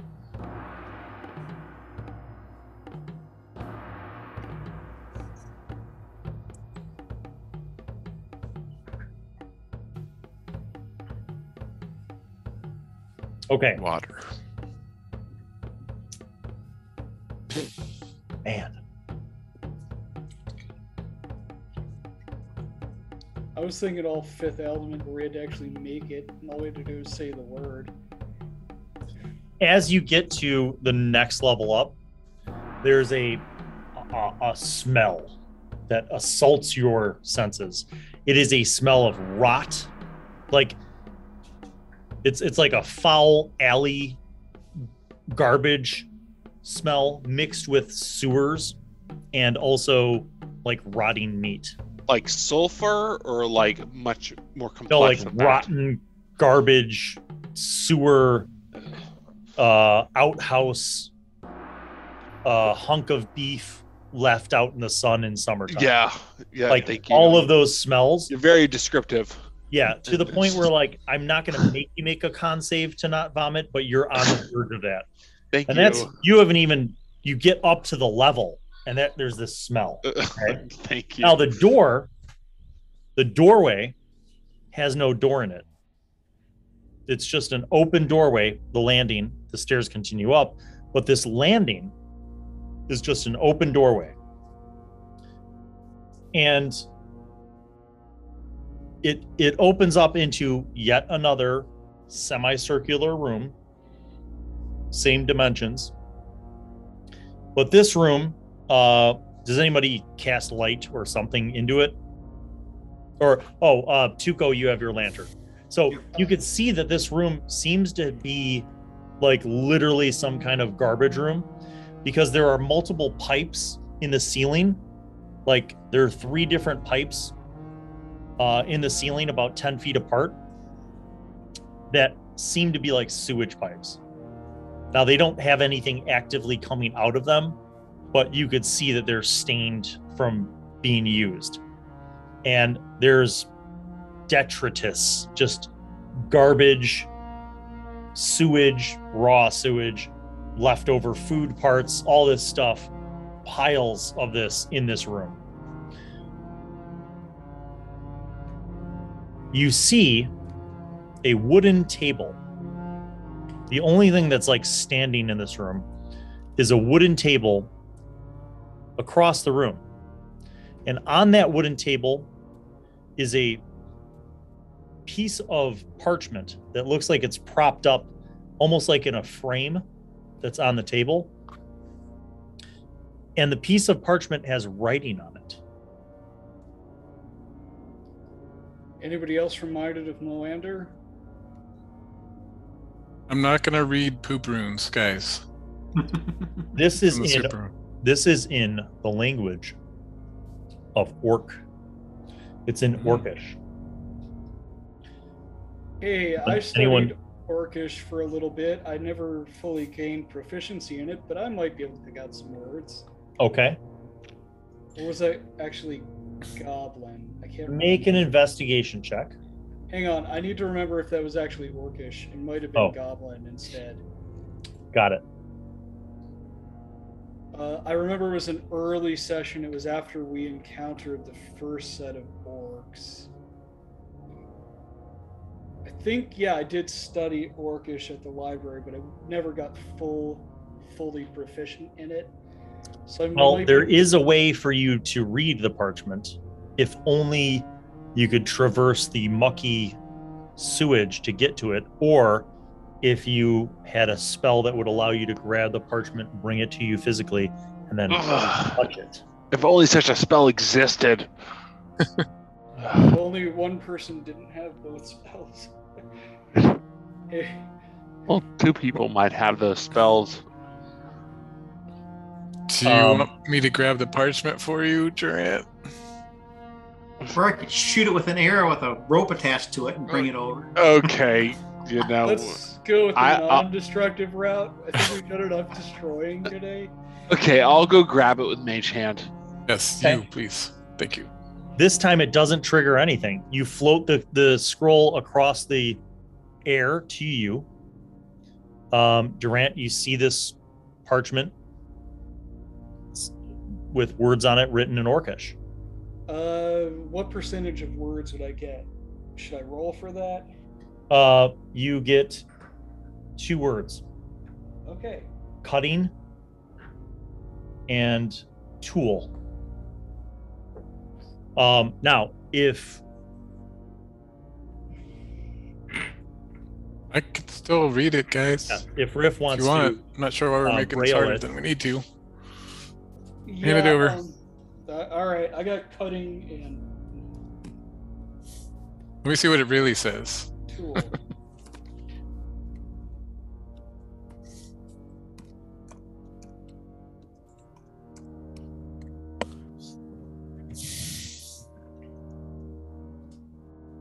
All right, here's so that's what it says. what it says. I'm white, perfect for cutting and grinding. For most animals, I am a useful tool. What am I? It's a tooth. It sounds like it. Sounds like teeth, tooth. I don't know if it's a specific one, but Okay. Do we see anything that looks like a tooth in the garbage in the room? Just past the table, you see something that looks like maybe it's bone, like it's white, like maybe the skull of some animal, perhaps a larger sized animal of equine nature, like a horse, donkey, a cow, something large skulled like that. And it seems to have teeth in it.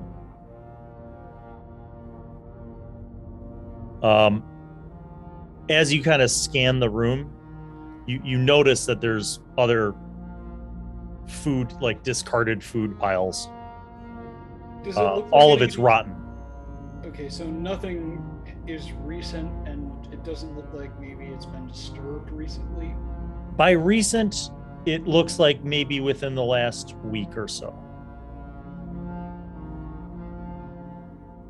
Riff reaches out his hand at the thing that looks like a skull and says, "You are a tooth."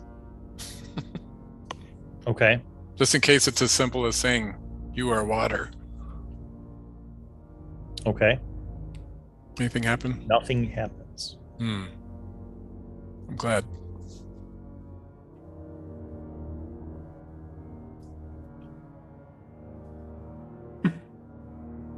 Another stupid thing. I want to try and touch the paper to my tooth. When you do that, you hear something in your head. It says, "Come to the table and take the key." I'm gonna walk towards the table and see if I can get the key. Okay. This is considered difficult terrain. You are trudging through garbage and sewage. You get to the table. Yep. Make an investigation check. I'm gonna use the other dice. You don't see a key immediately, so you kind of start stirring around. 13. 13.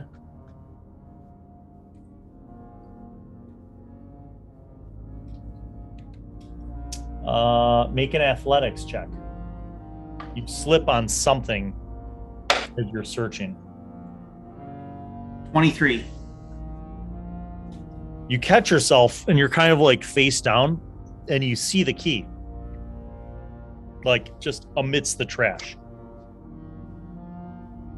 It's a silver key. I'm gonna try and pick it up. Okay. You do. And then you hear another kind of voice in your head that says, "Stay here. Stay here with me." Is it a trap? I'm gonna throw the key over to the rest Roll of the party. initiative. No, that's how I got married. No, it's a trap, man. Just abort. All right, everybody roll initiative. Oh, God damn it.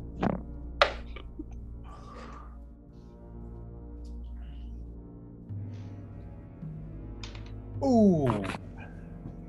17. That's good for you.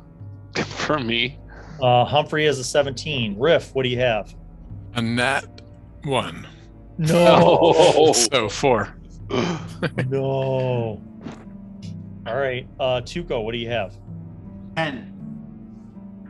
Okay. Durant? 16. Wow. Okay. No, right? I'm not good at this, but somehow I did it. Estroff did not do well. He is down in Riff territory. Humphrey retreats. Humphrey, you see the you see Tuco like pull the key out, and he's like, you see him like turning around, and the second he turns around, a big chunk of the garbage just starts to envelop him. Yeah, this the is whole garbage pile just jumps up, and this is normal behavior in life. It's like the splashing from the water of the pool, except this is sewage and garbage. I'm trying to find a reason, an ability, a time to use fireball, and I can't because everybody is near me. And so if I use firebolt out of disdain and anger. Okay. Proceed. 13. That is not a hit. Of course it isn't. It cascades into the garbage and ignites some of the rotten material, but yes, it kind of fizzles off. Does Durant, that ignition form some sort of inferno? No. Durant, you're up. All right. I guess I'm gonna blow my big spell here. Shit. And I'm gonna cast banishment on the garbage. Yes. Oh, Let's do this. Come on! You attempt to send one creature that you can see within range to another place of existence. Yes. The target must succeed on a charisma saving throw. Come on! What? No, it's it has my boy. a Let's -2. do this. Oh man! All right, here we go. -2. I rolled a 16. -2, 14. Oh, it saves. That's a 14. Oh, Okay. fixed. Is there something that happens even in a save? Doubtful. Classic. Hang on. Finding the spell. Okay, so it is not banished. No. No, it is not banished. That is a badass spell, though, dude. I was trying to find the right place, and I felt garbage could go somewhere else. It would have gone somewhere else. It would have gone to a demi-plane, which is good enough for it not to be there. All right, this brings us to the creature. At the end of its turn, I have a reaction. Okay, well, it's going to try to grapple you. Wow.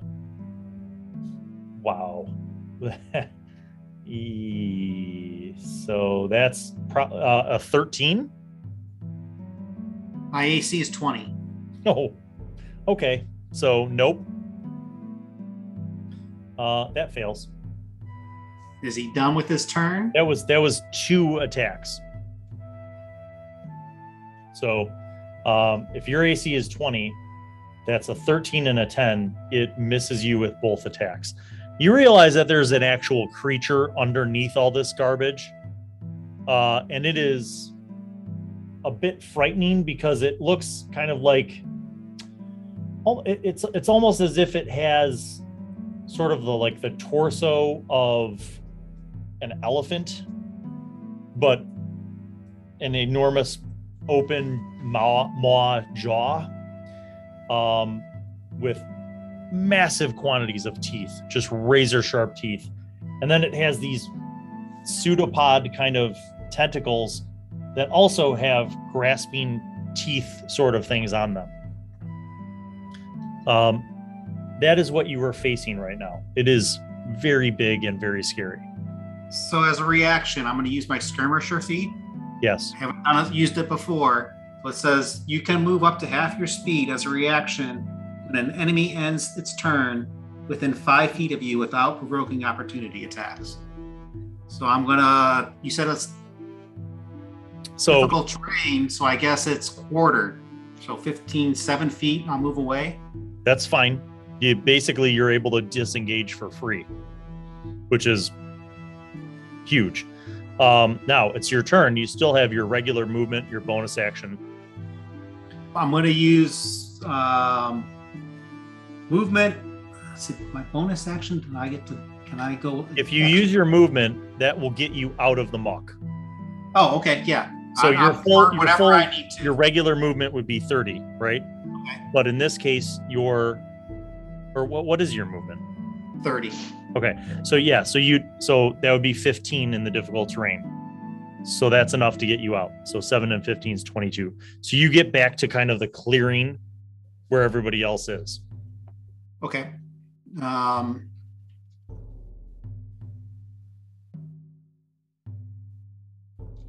turn to everyone and say, let's go up to the next floor. We got what we need. Yeah, you have the key. So I'm going to start running up the steps. Next action, movement. Okay. Go. Riff and Estroff are who remain. This thing is moving towards you guys. And remember, there's no door. This was an open portal. It's lumbering towards you. Riff, you are smart enough to realize that this thing will not fit through that door. But it does have tentacles that have reach. And everybody who is still in this vicinity next round will be within reach. All right. So Riff first before Estroff? Yes. Okay. So Riff uses his movement to go towards the door and get to the door in case he needs to get out. And uses vicious mockery on this thing and says, you are literal trash, walking garbage. How do you live with yourself? Okay. To insult it. It does speak a language. What is the save? 15 wisdom saving throw. It fails because it has a -2. Nice. Oh, it's wisdom. It's a wisdom. It does not fail. Sorry, I thought it was charisma for some reason. It succeeds. All right. It is angrily lumbering towards all of you. Estroff takes a cue from you and runs up the stairs. Humphrey, top of the order. This thing is lumbering towards you guys. Tuco already ran out. Estroff already ran out and is running up the stairs. Yeah, I mean, Firebolt. So there are no allies near this thing anymore. So Oh if yeah, you let's wanted, pull. Oh, let's if do you this. wanted to conduct Yeah. your dream of the fireball, Oh, Bill, you know me so well. let's do this. I have no qualms about that right now. Just do Okay. it. Let's Burn the garbage. do this. now this is a 20-foot radius sphere. Of course it So is. you're actually going to center your fireball on the back wall and have it blow towards this thing, because otherwise you would burn yourself up. No, of course. I mean, let's not be ridiculous. So it's going to make a dex save. You're going to roll 8d6. Of course, I'm going to and roll tell me what the 8d6. damage is. Okay. I have to roll the hit, make don't a I? save. Wait, hold on. I have to roll the hit. No, you don't. Of course. I have to roll the dex save. It hits. It's just a matter of whether or not this thing's. And I rolled a 2, so it's going to take the full damage. Yeah, 27. Okay. Not only does this thing get scorched and it shrieks from its gaping teeth maw, but a bunch of the garbage gets combusted and it blows out towards you, and the smell Oh. is just hot air rot blowing up Ugh. towards the rest of you. Gross. Clean the room. I'm imagining seeing this like pile of garbage just igniting and, And some of blowing. the garbage was flammable. So Like, there's you know when like you have like okay like you have your like can of garbage, right, of your trash, and then you're trying to like close and cinch it up to tie it off into like a knot so you can bring it to the garbage can outside, but you get that puff of air that like blows in your face. yes. I'm like, oh yeah, sorry, I'm imagining how disgusting and gross this is. It is absolutely the embodiment of disgusting and gross for you. Well, Humphrey, if you want a third career, janitorial service seems to be up your alley. Hard pass, but thank you for the offer. I much appreciate it. So, spell cast, are you staying or moving? I'm moving back. Okay. You go out into the hallway. Yeah. You are done, which now brings us to Durant. While I'm backing up, is this room completely dark when there isn't a fireball in it? Yes. Is it safe to say that this creature enjoys darkness and does not enjoy the light? Would I have the I'll let you make an Arcana check to see if you're Okay. familiar with what this thing is. Okay. That's 13. It's an aberration, but not necessarily undead or abyssal. Okay. You aren't sure if it's sensitive to light. Well, I'm just gonna go ahead and sacred flame it then. Okay. It needs to make a save, Dexterity 14. which I'm sorry to say it does. I rolled a 19. It has no bonus to dex. Okay, it's a cantrip, so it doesn't do anything. All right. This brings us to it. It. Lumbers forward, swiping out with its tendril tentacle things. Its spiky teethed tentacles. How rude. It is quite rude. All right, the first one is 6, so that's a 19 against Riff. Is that a hit? Oh yeah, sorry.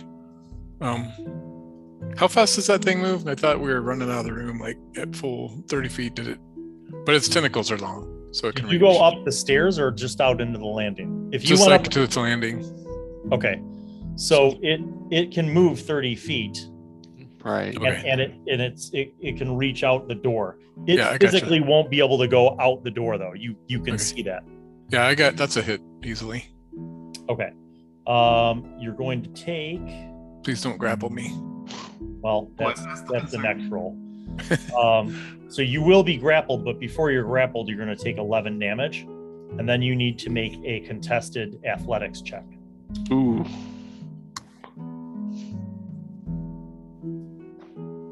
DC 13.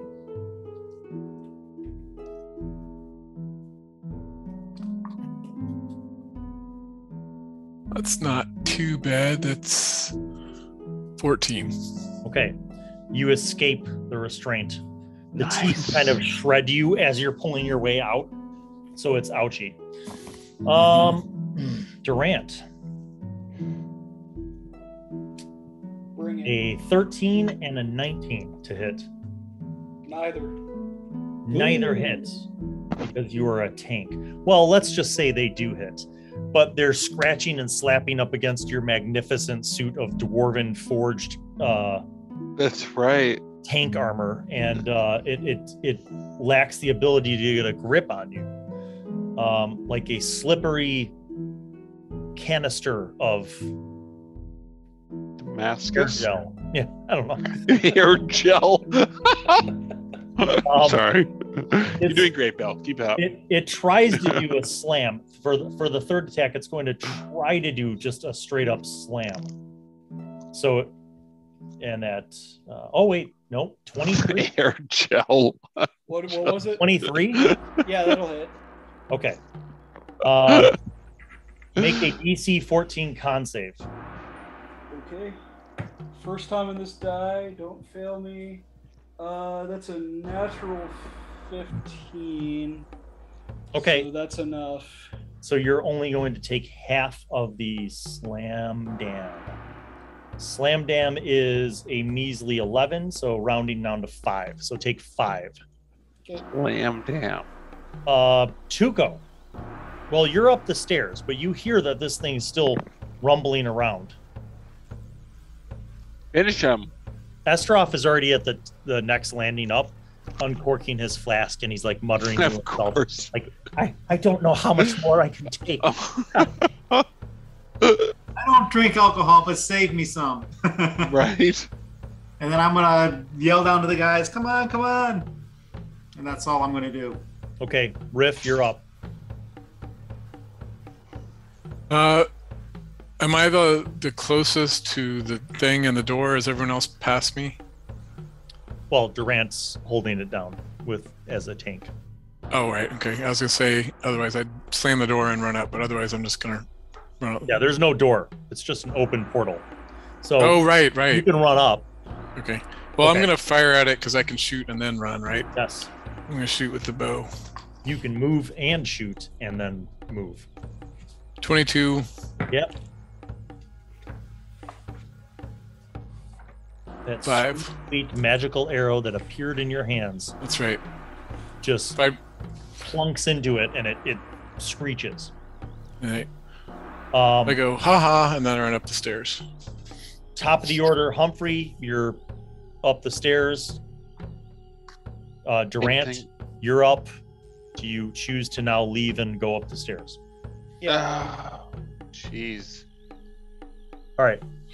You do I mean, that. I'm gonna follow Humphrey's lead. If Humphrey Well, is gonna you- fireball it again, I'll It's up to you guys. You can stay and fight it, Why? but or you can just go up the stairs because neither one of you are grappled.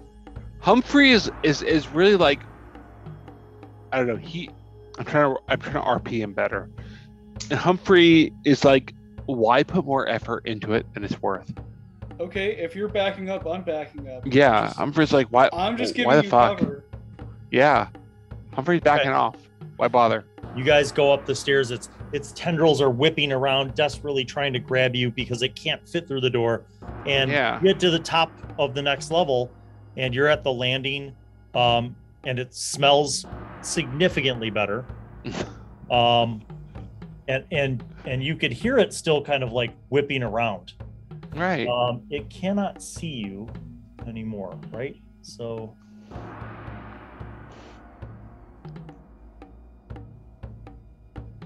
Oh, Tuco, you hear messages in your head still. What?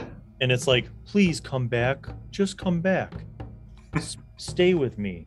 It's very lonely. Stay with me. Oh God. No, it sounds very trustworthy, Zuko. It's do this. whispering sweet nothings.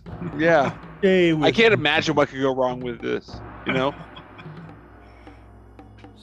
Well, once we gather up again, I say, well, we've got 3 keys now. I don't think one person should have all of them, so I want to hand out the keys to other people. Wow. Are you magnanimous? Well, happens to allow me. Allow me to show you the key that you find. Okay. I'm very interested in what this looks like.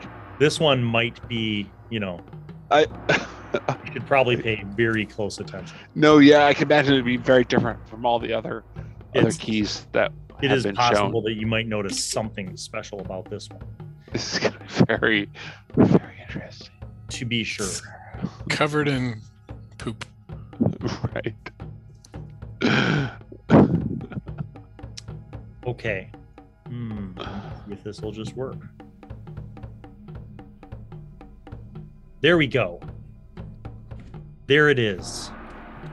You look at the key. Did not see that coming. Oh my God. It has a cool fleur-de-lis at the top. It does. A long stem. Just so followed much by- different than all the other keys that have been presented Followed by to a us. followed by a rectangular tumbler. Yes. You marvel at the silver key and how similar it The is to all of the craftsmanship. other keys that you've found so far. You It's- know, I understand why those key masters have been so well paid. Bill, you need to edit in different types of keys after this, after the fact, just to mess with Um,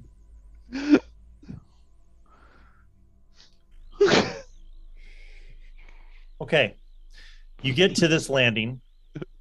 There is a bearskin rug on the landing and a humble, not banded, but just a humble wooden door with a handle, but no keyhole. I'm gonna look at the bearskin rug. Make an investigation check. That would be a 23. Bearskin rug looks like it is old. It looks like it's probably been here for quite some time. The fur is very matted and kind of patchy in some parts. And it's kind of dusty. Could it function as a blanket? Probably.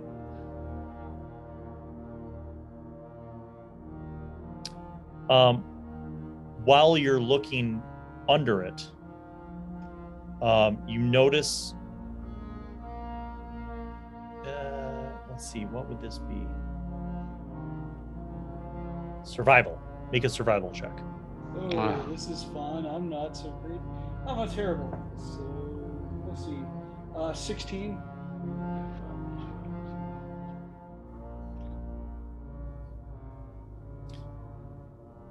So when somebody skins an animal for the purpose of utilizing its skin, there's a process that's involved in like scraping it so that it's not gross, and then curing it and all that sort of thing.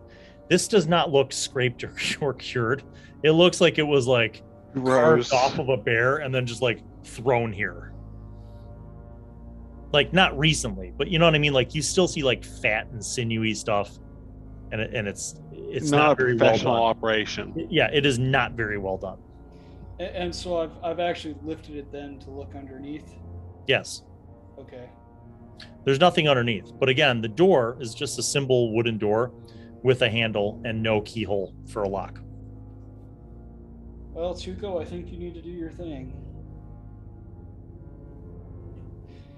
All right, I'll check for traps. Okay, please do. Make your investigation check. 14. There's a small gap underneath the door, and you actually see flickering, like candlelight, torchlight, something like that. You do not see any wires or any sort of things that would indicate a trap. Looks clean, but there's fire on the other side. Make perception check.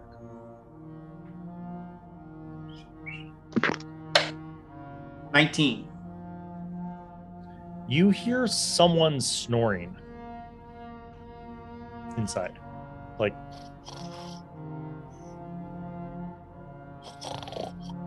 Something's sleeping. I don't think we want to wake it up.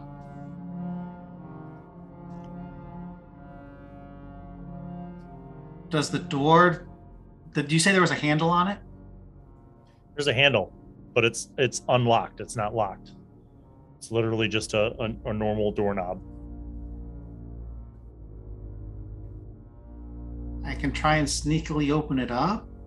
I'm gonna motion a hand first, and I'm gonna say to Esterov, do you have that thing, that makes us less noticeable?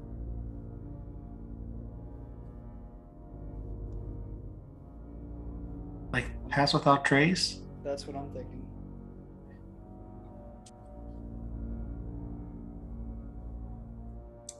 That was like the best spell ever.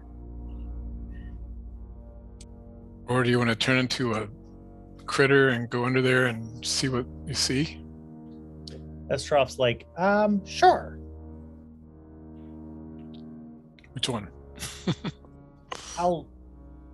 I can go spy something. And he turns into a small spider and crawls underneath the little crack. And he's gone for a moment. And then a couple more moments. And then he comes back. And he says, it's like a humble cottage. There's a small dining table and a fireplace with a kitchen and some pots and pans and a stack of wood, and there's a nice fire burning in the fireplace, and there's a candle on the table and some shelves with food and a bed. That's nice. I didn't see anyone in there, though. I'm not sure exactly what's making that snoring noise. Did you see a key anywhere? You see any paper anywhere, writing stuff? No.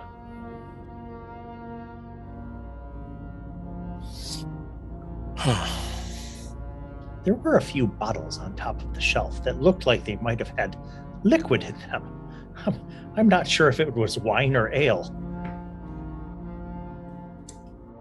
Your wine's probably better than that wine anyways. Well, of course it is, but variety is the spice of life.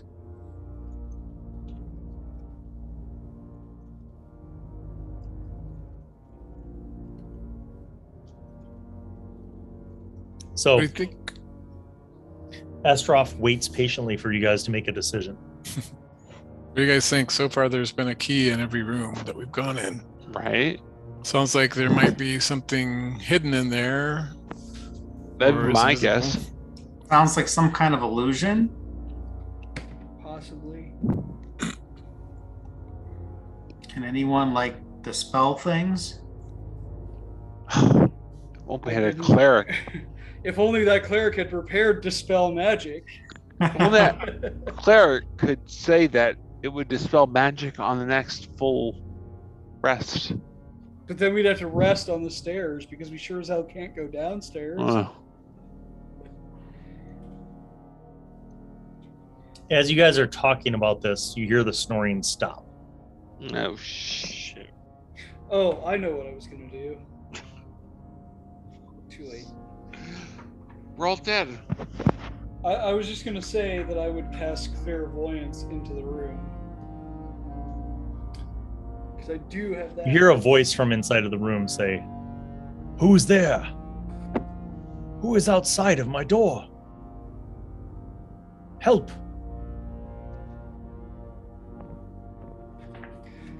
All right, Durant can't resist someone saying help. He's going to open the door. I'm going to draw my swords.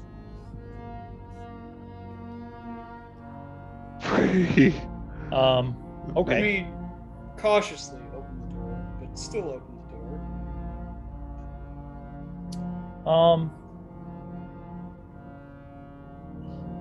You open the door.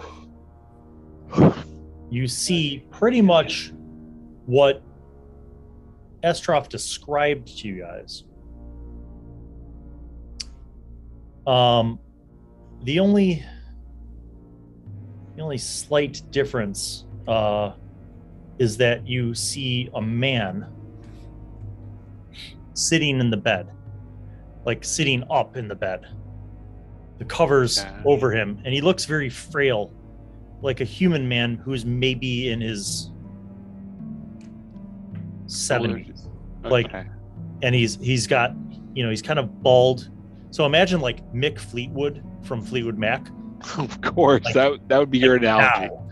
So he's like bald with like long stringy hair and like a beard, and it's all white, and he's very thin and kind of fair skinned and sort of sickly looking.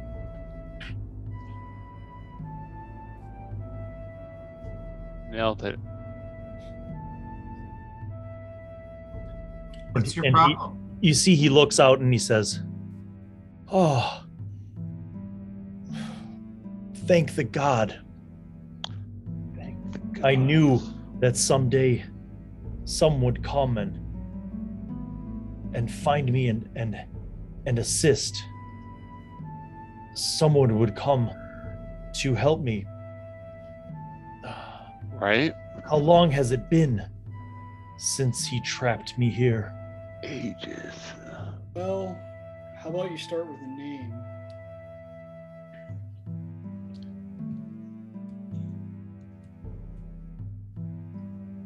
He seems to strain. He says, "I cannot remember my name. It's been such a long time."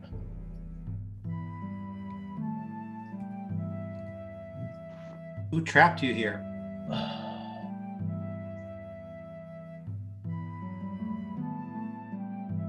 Altergeist. That is my name, Altergeist. Yes.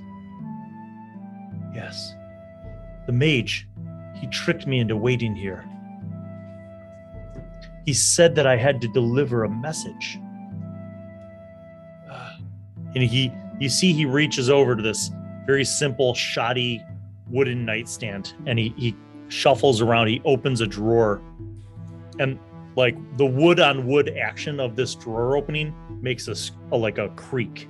That's how like dry and old it is. And he opens it up and he shuffles through some papers and he says, "Yes, here it is." And you see that he's holding this piece of paper and he says, "I cannot read it. I don't remember how to read."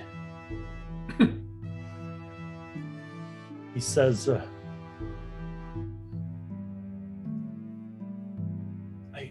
"What shall I do?" He says, "Can one of you read? My These brother's words, very they good make at no reading. sense to me." And he hands you the piece of paper, whoever takes it. I'll take the piece of paper. All right.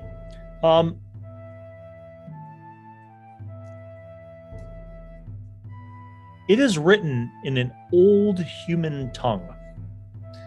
And this was the old version of Sembian, like Imperial Sembian. It would be the equivalent of like handing you something in like Latin right now. You are familiar with it as a studied person, as a learned man. You can decipher its meaning. Okay, I'll attempt to read it. It seems to be some sort of strange message.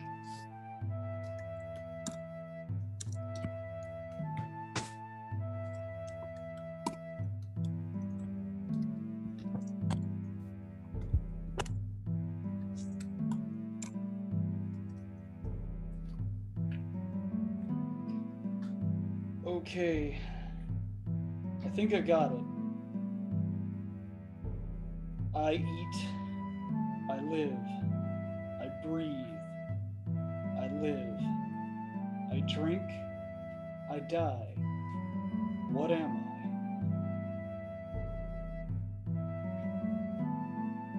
Fire. When you say that out loud, the old man he like shudders and he's like, and he's like, oh, thank you for finally releasing me. And he falls back in the bed. Man, I should cast Spare the Dying. Jesus.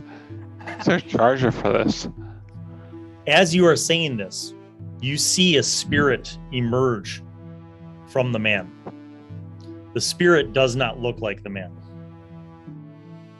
The spirit kind of looks like a skeletal sort of monster. And it turns and it looks at all of you. Everyone make a DC 13 wisdom save. Bill, if that is your real name. 16. Holy crap! My 12. 15. 18. Okay, 12. You are frightened. I am frightened. The frightened effect will I have peed affect you myself. as it follows. Frightened 5e means that you have disadvantage on ability checks and attack rolls while the source of your fear is within line of sight. You cannot willingly move closer to the source of this fear. But do I pee myself?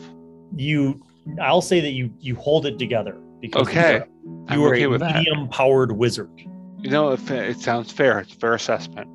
I need someone to roll for Estroff because if you roll horribly, I don't want him to blame me. We're going to blame you anyway. That's a natural 14. Okay, he's fine. It's pretty painful if you fail by 5 or more. He's been drinking a lot too. Yeah, he's like, I'm pretty sure that's a ghost. And you see the skeletal ghost thing look at you and it's like, yes, indeed. Now then. And you notice that it looks at the door and the door closes. It slams shut. And it says, solve the riddle or pay the price.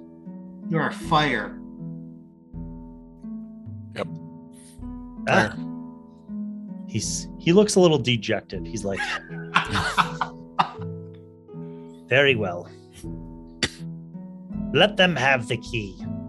And you see over in the fireplace, a key is spat out from the fireplace and it goes clink, clink, clink onto the ground. It is also made of silver. Unbelievable. You notice that Coincidence. you didn't really see anyone in the fireplace, but it seemed to be spat out from the fireplace. Astrov, I think you need a key. Estroff's like, no way. I am not carrying anything. He's like, I am not sure exactly why I let you guys talk me into this in the first place. I mean, of course, this decanter of endless wine is fantastic, but I would have been quite content to just return to Tavalar and hang out with our twigs. Something to look forward to. And who again is checking out this key? I guess I'll take a look at it again. Okay. You notice that as you go to get the key, the ghost in disinterest is like, well, good luck. And then he floats through the wall and leaves. Remember that I didn't turn you. This one actually is different.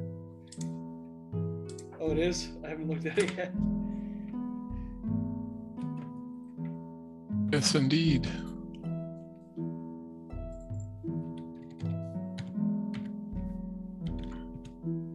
As you guys look at this key, it's still warm from being in the fire.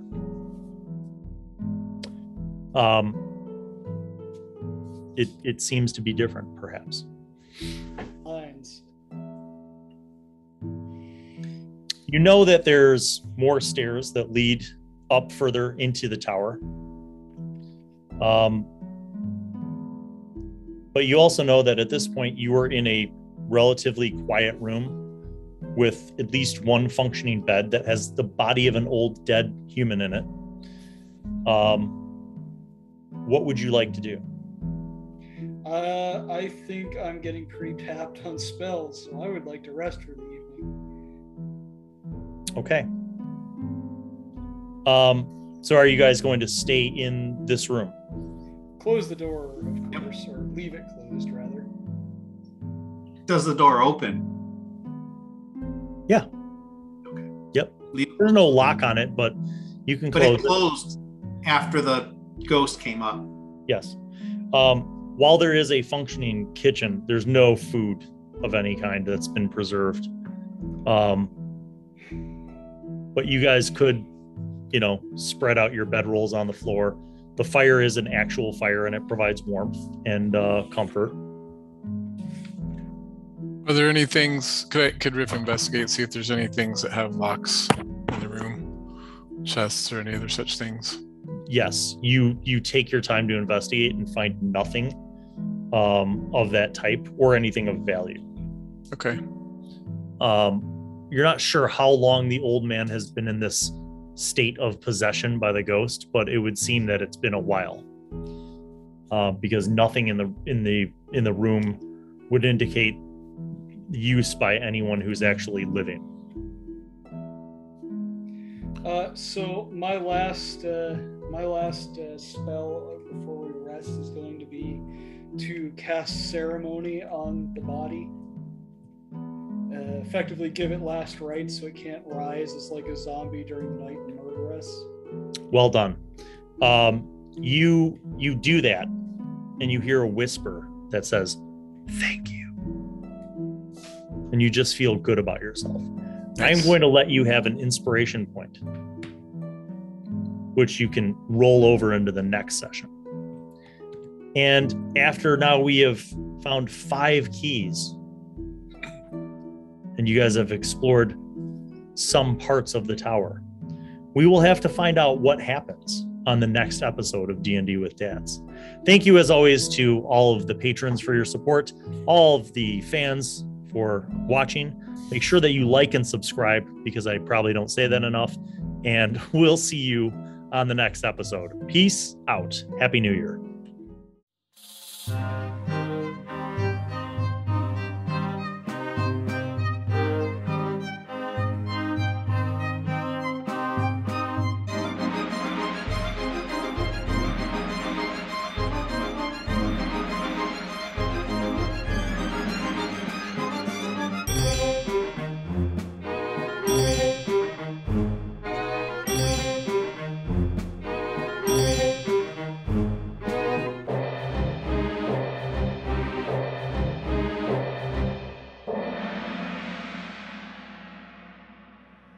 Well, hello, and welcome to Bill Allan World.